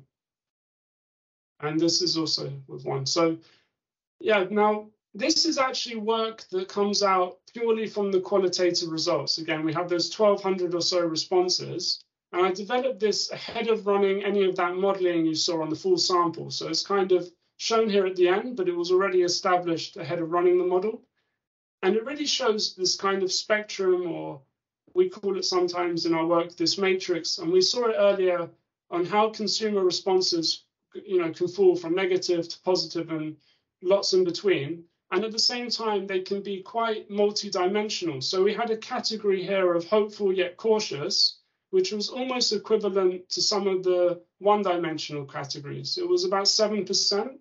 And we had, let's say, I think it's here, skeptical was 8% and neutral were 8%. So very similar.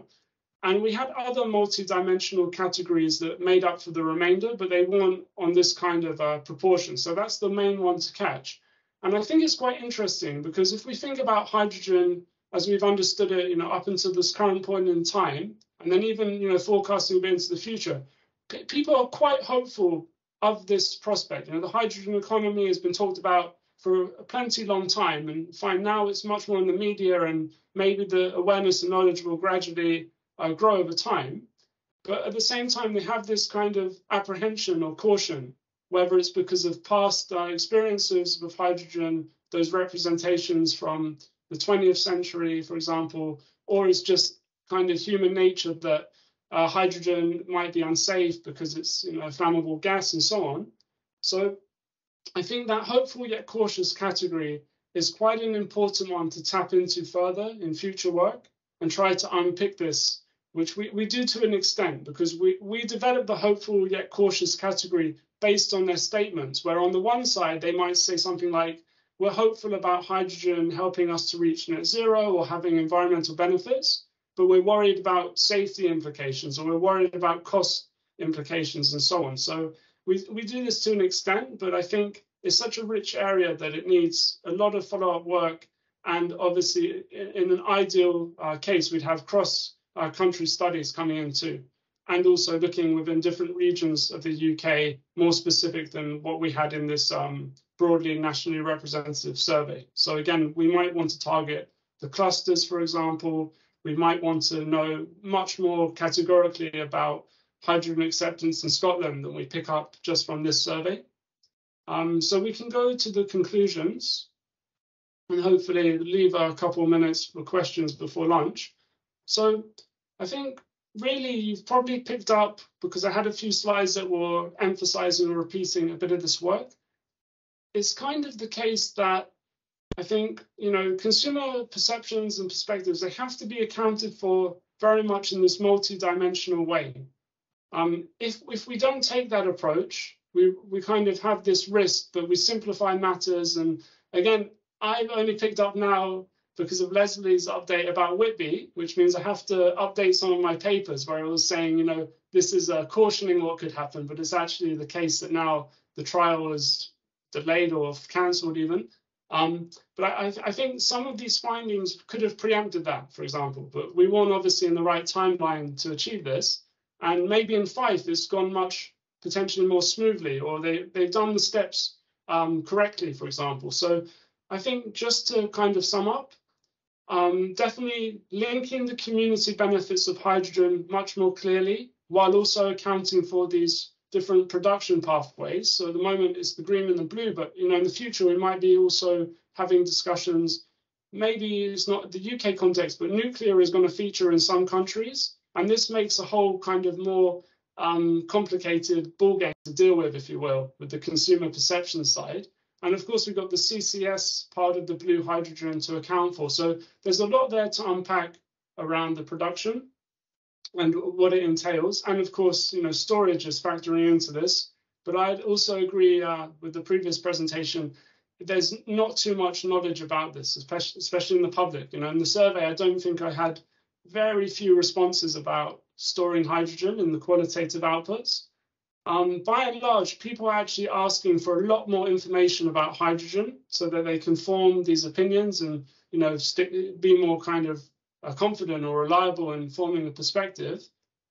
That's why we had this neutral category being about 8%, but at the same time we had hydrogen cautious, and I think I called it, let's say, if I'm getting it right. Hi, Joel. Yeah. Hazeldine here in the room. We're over time with your presentation. Oh, that's fine. Yeah, so this was just 2 sentences or something to finish off would be great. Yeah, it's perfect. So you can go to the next slide, which I just put there because it's available. But basically, bridging this all together and to wrap up, there's some aspects here which can't be captured directly in the model you saw today, but they come through this other data set. And the 3 main takeaways I want to mention, in addition to what we talked about, the production side, the community benefits, we had the knowledge deficit around hydrogen. We had the environmental benefits, so that was reflected in the model. But we also had the financial risks. And these 3 were explaining the consumer differences, if you will, the heterogeneity in our results. So these were the 3 main aspects that are flagging up. And that has to be obviously bridged with this modeling work and other studies to get a more comprehensive outlook. So that's perfect for the time today. Thanks so much. Thank you.